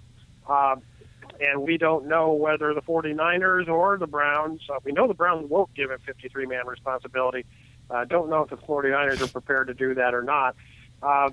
And we understand, I guess, what the Giants are also going to talk with Hugh Jackson. So I guess those would be his 3 most likely landing points. And you'd think right now he's probably the leading candidate for probably the Browns' job, if not also the 49ers' job.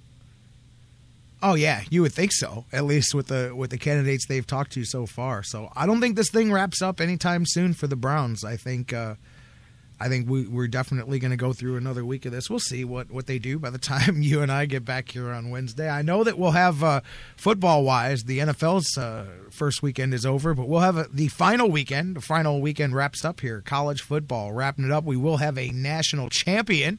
Are you looking forward to that here tonight? Oh, I am very much. I think it's going to be an entertaining game. A lot of people are thinking that Alabama is just going to walk over them. I really do not think so. I think it's going to be probably low scoring, but I think Clemson's going to go toe-to-toe with them. I really do. I'm pulling for our Clemson win. I hope it's just not my heart talking instead of my head, but I do think that Deshaun Watson is such a dynamic player that and they've got a balanced team, offense, defense, run, pass, and they are just tremendously athletic. I'm talking about Clemson. They have the athletes to stay on the field with Bama, and quite possibly the game will turn on a momentum switch, a turnover, or whatever, like it so often seems to do. Alabama probably is not going to let happen to them what happened to them last year, which is they got up early. And talk about the Ohio State game. They were up 21-6 in the second quarter and figured out a way to lose that game, but it really got dominated from that point on. They will run the ball and run the ball and run the ball some more, and I think they're going to try to focus on that much more than they did a year ago, and that being the lesson that they had learned from Ohio State. I did hear this morning something interesting that Clemson has been trying to pick the brain of one Tom Herman to figure out how in the world he had a running back run for 240 yards against Alabama a year ago, and in general put up 570-some yards of total offense against Alabama a year ago, to figure out whatever Tom Herman knew about Alabama, and hopefully he's able to give them some help, because it would be great if Clemson had some of that figured out. Yeah, for sure, man. There's going to be a good one here tonight. I'm very interested to see how this one shakes out. You got Clemson 14-0. You got the Crimson Tide at 13-1. You mentioned Ohio State a couple of times in there. Looking back to last year, I think the committee wishes Ohio State was in it too. When you look at the ratings, what are they down 40% through the playoffs from a year ago? And I think that's kind of natural. I think maybe a good 15-20% of that anyway is the first year buzz of it. But I think a lot of that is Ohio State and the interest that they have nationally, the large fan base that they have, and I think that made a difference as well. Is that what you think? Well, I think both of those factors are lesser factors than New Year's Day, New Year's Eve. True, very true. Yes, and there has been a lot written about that. In fact, I just read a really good piece this morning about that. I will send it to you as soon as we're off the phone here. Okay. Talking about that and how you had advertisers, major sponsors, the Tostitos people of the world, and the Chick-fil-A's and Coca-Cola, that took baths this year in terms of the ratings and the money that they put up versus last year. There are lots of forces trying to apply themselves to the CFP committee to get them to rethink this. Every 2 out of every 3 years, they're going to be playing these games on New Year's Eve, and New Year's Eve this year was a disaster for them. You'll recall that the Oklahoma-Clemson game, when Oklahoma led at the half of that game, and that was the game. People obviously gave up on that game later, but I don't think you can attribute the ratings drop to the caliber of the games. Obviously, Michigan State, laid a big egg, and that was ugly. That I'm sure hurt those ratings. But more than anything else, and I think most people agree, is that having those two games on New Year's Eve, when people obviously have other plans, was the big blunder. And they're trying to do something about that, although it doesn't look like they will. And one of the big problems with that, Jerry, is that the Rose Bowl, you'd have to go to the Rose Bowl and say, hey, Rose Bowl, I know you've had a 5 o'clock start New Year's Day for like 100 years. Let's change that. Your games so we can have these. And the Rose Bowl basically just says, screw you, we're not doing it. They have that much power. Dan Wetzel's column the other day did a great job of pointing that out, that the power of the bowls, especially the Rose, the big daddy of them all, just simply was not flexible to consider stepping aside for a couple of playoff games. Obviously, the first year, last year, when the Buckeyes and Alabama, they played the Rose Bowl, and that was one of the semifinals. But that only happens every 3 years as they rotate through these 6 bowl games to have their 2 semifinals with 2 different bowl games each year in a 3-game series. So only once every third year will the Rose Bowl, the Orange Bowl, like last year, be or Rose Bowl, Sugar Bowl, I should say, will be like they played them in the 2014 season on New Year's Day in their typical traditional bowl game slots. So that to me is the biggest factor, and it's going to be a tug of war between now and a year from now, because these the people that took a bath on the ratings this year aren't going to want to do it again, let alone 2 out of every 3 years going forward. For sure, man. I mean, what was it I saw? Was it $20 million in make goods or something like that ESPN had to do for the playoff games from New Year's Eve? And that's a great point too, as well. There, huge difference there. We'll see with there's nothing really on the slate here, and they got the schedule to themselves, and they got an interesting storyline. Besides 2 of the best teams here, you've got a strong Alabama fan base, got an undefeated Clemson squad, but you've got the coach that played on the team now coming back to face his former college. I think that's pretty interesting with Dabo Swinney and him going to alumni. He played on the 92 title team for Alabama, and so now he's heads up with Nick Saban, and of course Saban, one of the best coaches of his or any other generation. So we'll see what the ratings do. Should be a hell of a game. I mean, really, can Clemson's offense get some stuff accomplished against Saban's defense? That'll be the biggest question, as you mentioned. Interesting to see how that goes, but it's going to be a lot of fun. I think this will be a good one here tonight, and I don't know about you. Who do you have coming out of this one? I'll put it to you first. Who do you have winning this one? Well, I guess my heart says Clemson, my head says Bama. I'm just going to go with Clemson just because I just get this feeling that Alabama is just a little bit too full of themselves, and I think that Clemson is going to be playing with a little bit more of an edge, with a little bit more of an us against the world mentality, and maybe just in terms of motivation, has a little bit more in the tank. So I'm going to go on the limb and go with the underdog pick and bet on Clemson, not just to cover but to win the football game.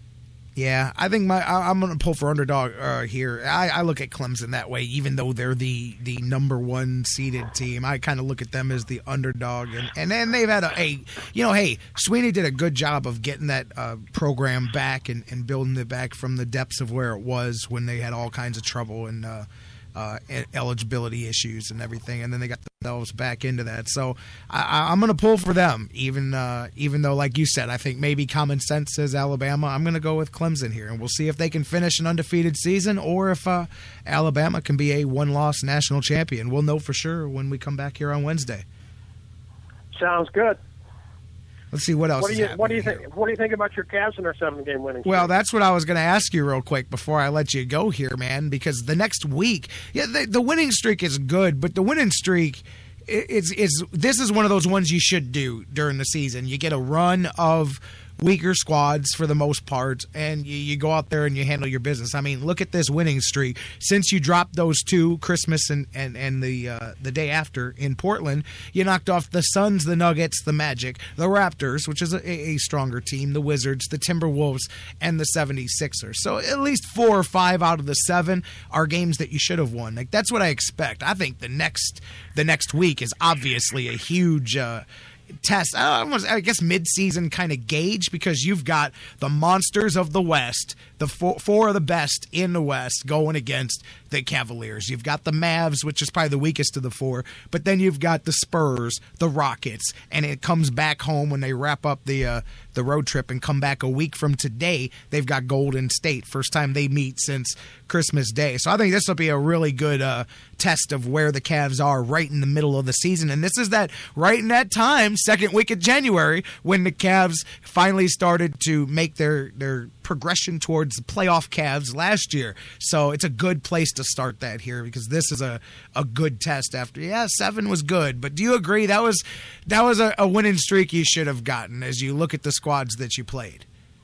Yeah, I think more than that, you set out on a 7-game road trip, and what you don't want to do is come home from that 7-game road trip like 2-5 or something. You've already got 3 in the belt. So you've got the 3 under your belt already before you play Game 4.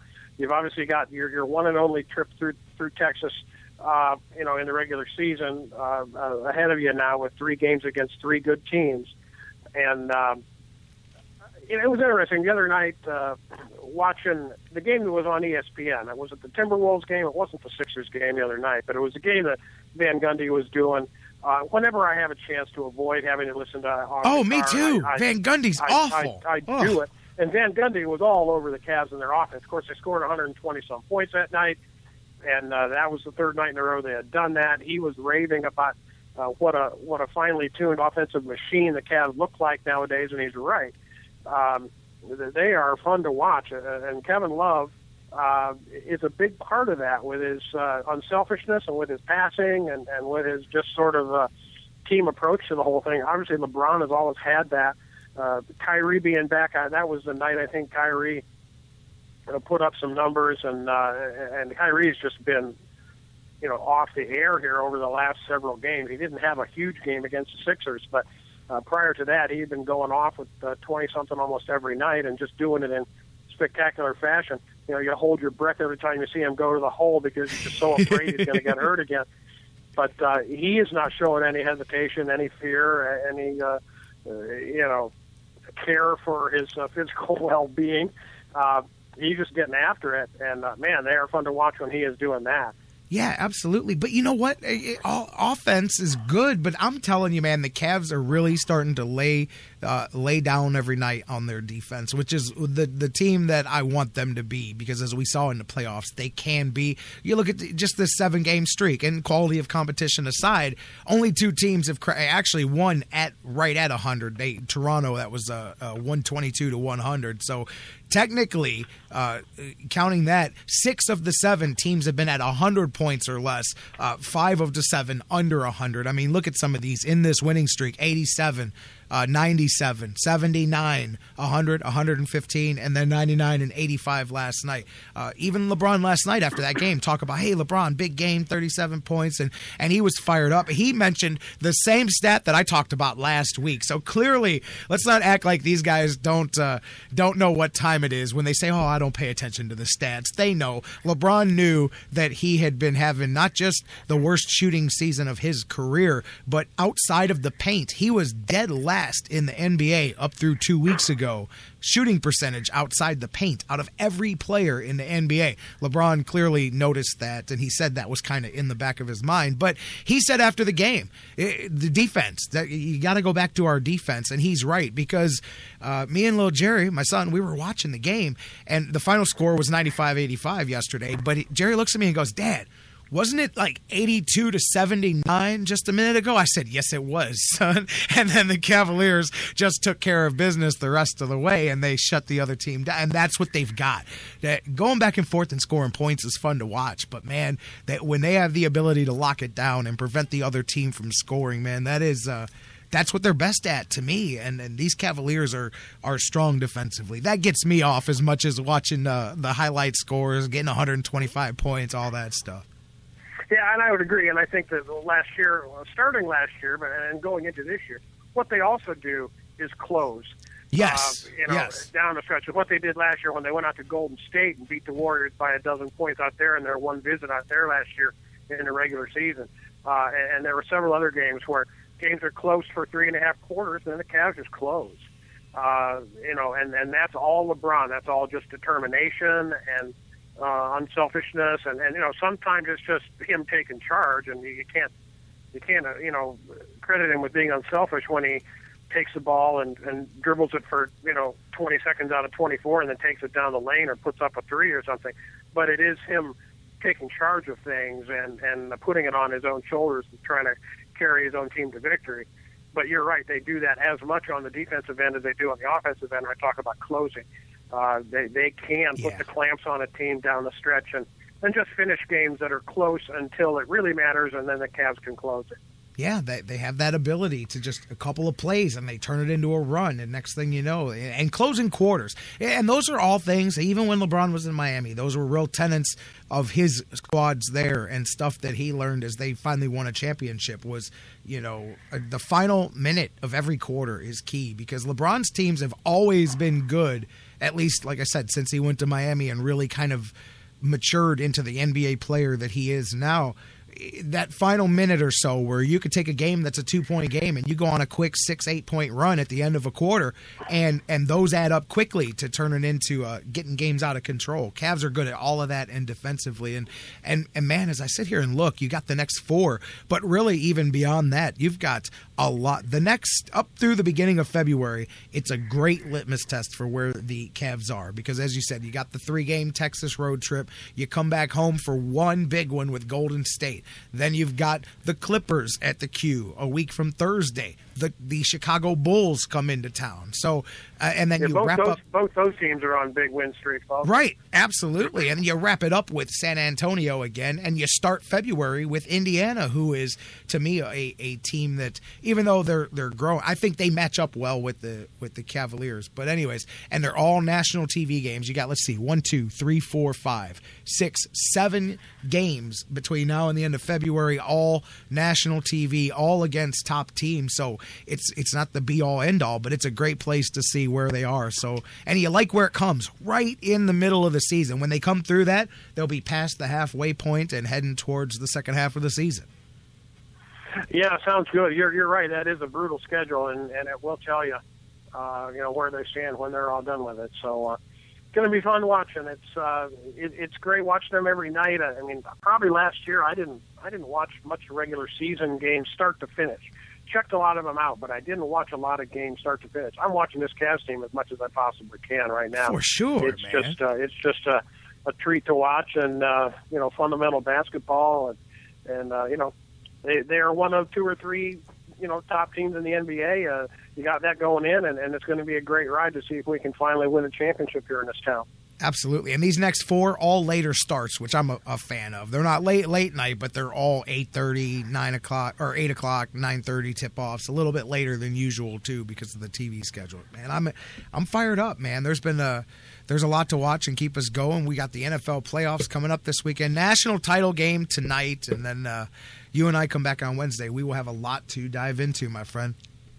That sounds good, Jerry. Look forward to it. I'll catch up to you then. You got it. Have a good one, my man, Dan Wismar, the man from Everybody Hates Cleveland. He's with us Mondays, Wednesdays. He'll be back with us here. Great conversation there. You guys, why don't you keep the conversation going? Last chance to get in. We're going to take our final break of the day, and when we come back, we'll talk a little bit more here about the Cavs, Monsters, Vikings. We'll wrap things up, talk about the news that's breaking and more. Don't go anywhere. Final segment of the Sports Fix coming up next. Last chance to get in on the phones. 216-539-7535. The number to call, 216-539-7535. Final segment of the Fix coming up next.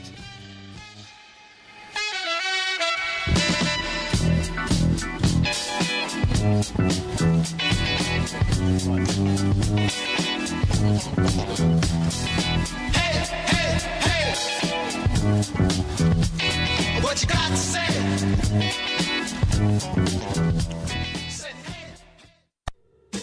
The Sports Fix, your choice for intelligent talk. That was wonderful. Bravo! I loved that. Oh, it was great. Intelligent talk. Well, it was pretty good. Well, it wasn't bad. Well, there were parts of it that weren't very good, It could have been a lot better. I didn't really like it. These guys must be on the wrong station. It was pretty terrible. It was bad. It was awful. It was terrible. Get him away! Hey, boo! The Sports Fix. Portions of the Sports Fix brought to you by Harry Buffalo. Harry Buffalo, join the herd. Football season is party season at Harry Buffalo North Olmsted. And no matter who you root for, everyone wins at Harry Buffalo. Every Saturday is Coors Light College Football Saturday with $6 pitchers, 4 bottles for $10, and the Buckeyes in full HD. Every Sunday, all the Browns action with Bud Light beer specials and $10 hair of the dog pitchers. Hey, baby, let's go out there like a bunch of crazy dogs. That's some fun. Plus, every Monday night, catch the Monday Night Football action with some of your favorite Browns players. Football season is most definitely party season, and your headquarters is Harry Buffalo North Olmsted all winter long. Harry Buffalo. Join the herd. Hey, everybody. Listen up. Listen up, guys. Hey, guys, listen up. No one should ever hit a woman. Not their wife, not their girlfriend, not their date. No woman should have to fear violence. Especially not from someone they know and trust. But that's the reality for too many women. We have to change it. It's up to each of us, because even one is too many. Violence against women hurts all of us. Growing up, I was ashamed and afraid of my father when he abused my mom. The worst abuse of power is when a man raises his hand to hurt a woman. We all have to take responsibility. So if you see someone threatening a woman, step up, speak out, and get help. Dating violence hurts all of us. So step up and help end it. Because one is too many. One is too many. One is too many. One is too many. End the violence. Because it's wrong. Because one is too many. Here we go, bring it on in. It's time now. It's all city. We got to do it for them, dog. We got to do it for Cleveland. They're waiting on us.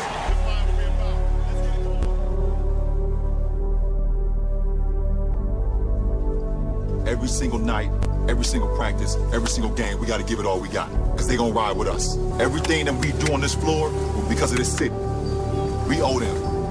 We're going to grind for this city. They're going to support us, man, but we got to give it all back to them. We get it done. The toughness that we have on the court is going to come from this city. Everybody, the whole city of Cleveland. That's what it's all about. It's time to bring them something special. Let's go. Bring it on in, everybody. Let's go. Hard work on 3. Together on 6. 1, 2, 3. 4, 5, 6. 1, 2, 3. 4, 5, 6.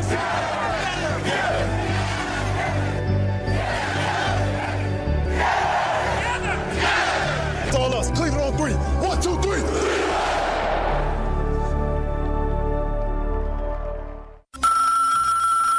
The Sports Fix. Who are you?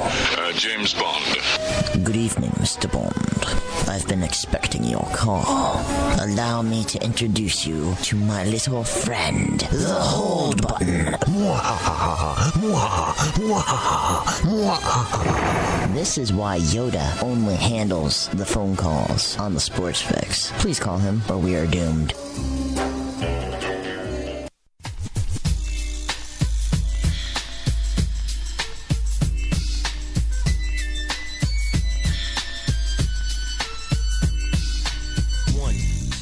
Welcome back to the Sports Fix, final segment as we wrap things up for the day. Great talk, as always, with Dan Wismar. Make sure you guys share the love. If you like what you heard today, you want somebody else to listen, share the show. Click the little share link wherever you're listening, whether you're on TuneIn, whether you're on Mixler, whether you're on Spreaker, all of the different places that you enjoy the show. Click the share and let somebody else see it on your social media and get them into the fold. Bring them on in to the Sports Fix. Thanks to Dan. He'll be back on Wednesday. BJ Riddell will be here Wednesday as well as we have a little season wrap up with him and give you a little daily fantasy football advice before we say adieu to BJ until next fantasy football season. That's all coming Wednesday. Plus, who knows who else might stop in here with us as we keep rolling. Going to catch up with Tony Brown here soon from the Lake Erie Monsters as we get back into it. Welcome into the Sports Fix. J-Rocc with you here. As I said, Tony Brown, the voice of the Monsters, busy over the weekend. Monsters still on the road trip. Longest road trip of the season, as we talked about. Got the Monsters and the Cavs out on the road here as the queue is otherwise occupied. Animals and clowns and all of that stuff. And the Browns aren't even there, but it was too easy. They did snap the 3-game losing streak the other day as the Monsters got the win in Milwaukee against the Admirals 4-0 last week, but then Saturday night shootout loss in Grand Rapids. The Griffins knocked off the Monsters 4-3 in a shootout, so still a point grab there as they continue rolling. They're back at it tonight in Manitoba. They've got back-to-back games tonight and Wednesday night against the Moose in Manitoba. Then they wrap up this road trip, Grand Rapids, Chicago, and Rockford a week from today. A week from Wednesday, they finally return back to the queue to take on Grand Rapids as the Monsters look to stop the bleeding a bit, stem the bleeding, get themselves turned back around and headed up. They were doing well to start the season. Bit of a struggle since midway through December for the Monsters. Hopefully they can grab a few here on the road and salvage the end of this road trip and then come on back home and start righting the ship. And again, hopefully we'll get Tony in later on this week, and we'll talk some more to him about that. Lake Erie Monsters continuing their season about halfway through. Man, can you believe the winter sports are all about halfway through here already? Man, it's baseball. So Bruce, what do we got? 30 days? 30 days left until the Indians start reporting for spring training. I think they may already be packing the truck just to get a head start on that thing. And next thing you know, we're talking baseball, and we're into the summer sports. And hell, winter waited until the middle of January to get here as it is. Tell me there's no such thing as climate change or global warming or whatever term you want to use. I didn't get snow until January 10th. So tell me that something's not wacky out here in the ozone, the atmosphere, whatever it is. There was a lot of girls spraying that hairspray, baby, when I was going to high school. I don't know about you guys, but they were polluting the atmosphere pretty good with those cans of Aquanet in the 50s, the 60s, the 70s, the 80s when I was a youngin'. So I'm just saying, I grew up in the era of styrofoam McDonald's containers that don't biodegrade. I grew up in an era where we didn't do nothing but destroy our environment. And if you were around in the 80s, you know that's all they did was destroy our environment for most of that. So tell me that there's no climate change as we get our first snowfall halfway through January in Cleveland, where it normally starts snowing by what was I going to say? Halloween. We usually got our first snowfall before we got kids out there trick-or-treating, and now, you know, we're about to hit Valentine's Day and we get our first snowfall. So I'm exaggerating a bit, but it was almost President's Day. It was almost Martin Luther King Day, man. We got halfway through January, guys. All right. Anyway, speaking of things going on, Cavaliers, we talked about them. A day off here today before they start this next little stretch. Should be interesting. Starts with Dallas. They got 3 games in Texas. And defensively, as I was saying, man, that to me, where the Cavaliers continue to hold their hat on what they've been doing, and I'm looking forward to seeing if they can continue doing that.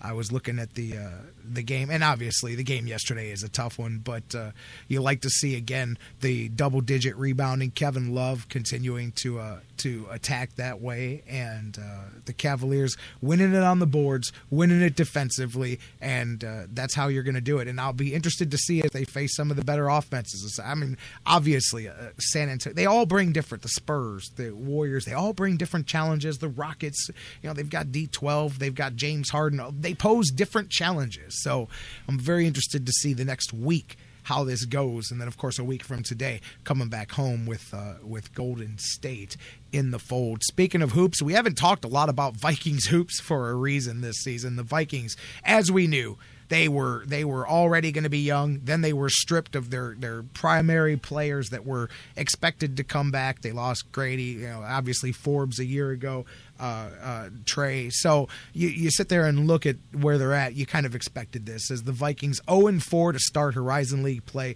5-12 on the season as they dropped one over the weekend. Nearly pulled off the upset as they were facing the 12-4 Milwaukee Panthers. Vikings had an upset in the palm of their hand as they went on a run in the second half. They got blown out in the first half, went on a big run in the second half, but Milwaukee was able to hold on. It was a tough scare for them, but they won 65-62. And give the Vikings credit. Going into that game at 5-11, Coach Waters had them ready to play some ball. It was a home game here, and the Vikings definitely defended. Think about this. Not only were they trailing by a dozen at halftime, Milwaukee came out in the second half and went on a 6-2 run to start to have their biggest lead of the game. Milwaukee came in and the Panthers hit a 3-pointer 30 seconds into the start of the second half, 53-35. Milwaukee had a lead. I mean, nearly 20 points, an 18-point lead, largest of the game, and then the Vikings went to work.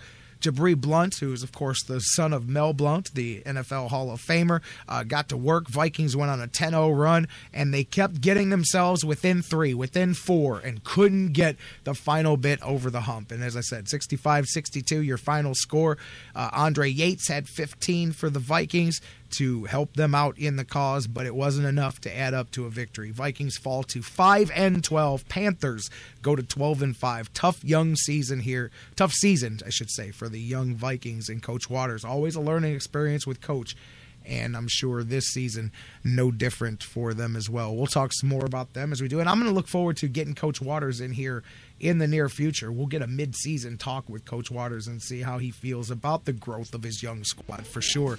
I haven't talked to Coach in a couple of months. So Wednesday when we come back, we've got a lot to talk about, talking about things. We've got all kinds of stuff to get into. Latest on the Browns head coaching search, Alabama, Clemson. Who's the national champions of college football? We'll know that. We are going to preview the divisional round of the playoffs. 4 fantastic football games on tap. We will talk deeply about those. We'll talk some Indians news, Cavaliers latest. We'll see how they started off this 3-game swing through Texas, and so much more, guys. As always, BJ Riddell will be here. Dan Wismar will be here. You guys will be here. Let's do it. Same bat time, same bat channel, live at noon, right here, Wednesday, across the Sports Fix Radio Network. We love you, Cleveland and beyond. In the meantime, tell somebody else to listen to the show and get their fix. You get yours, and we'll see you Wednesday. We love you, baby. Right back here on the Sports Fix.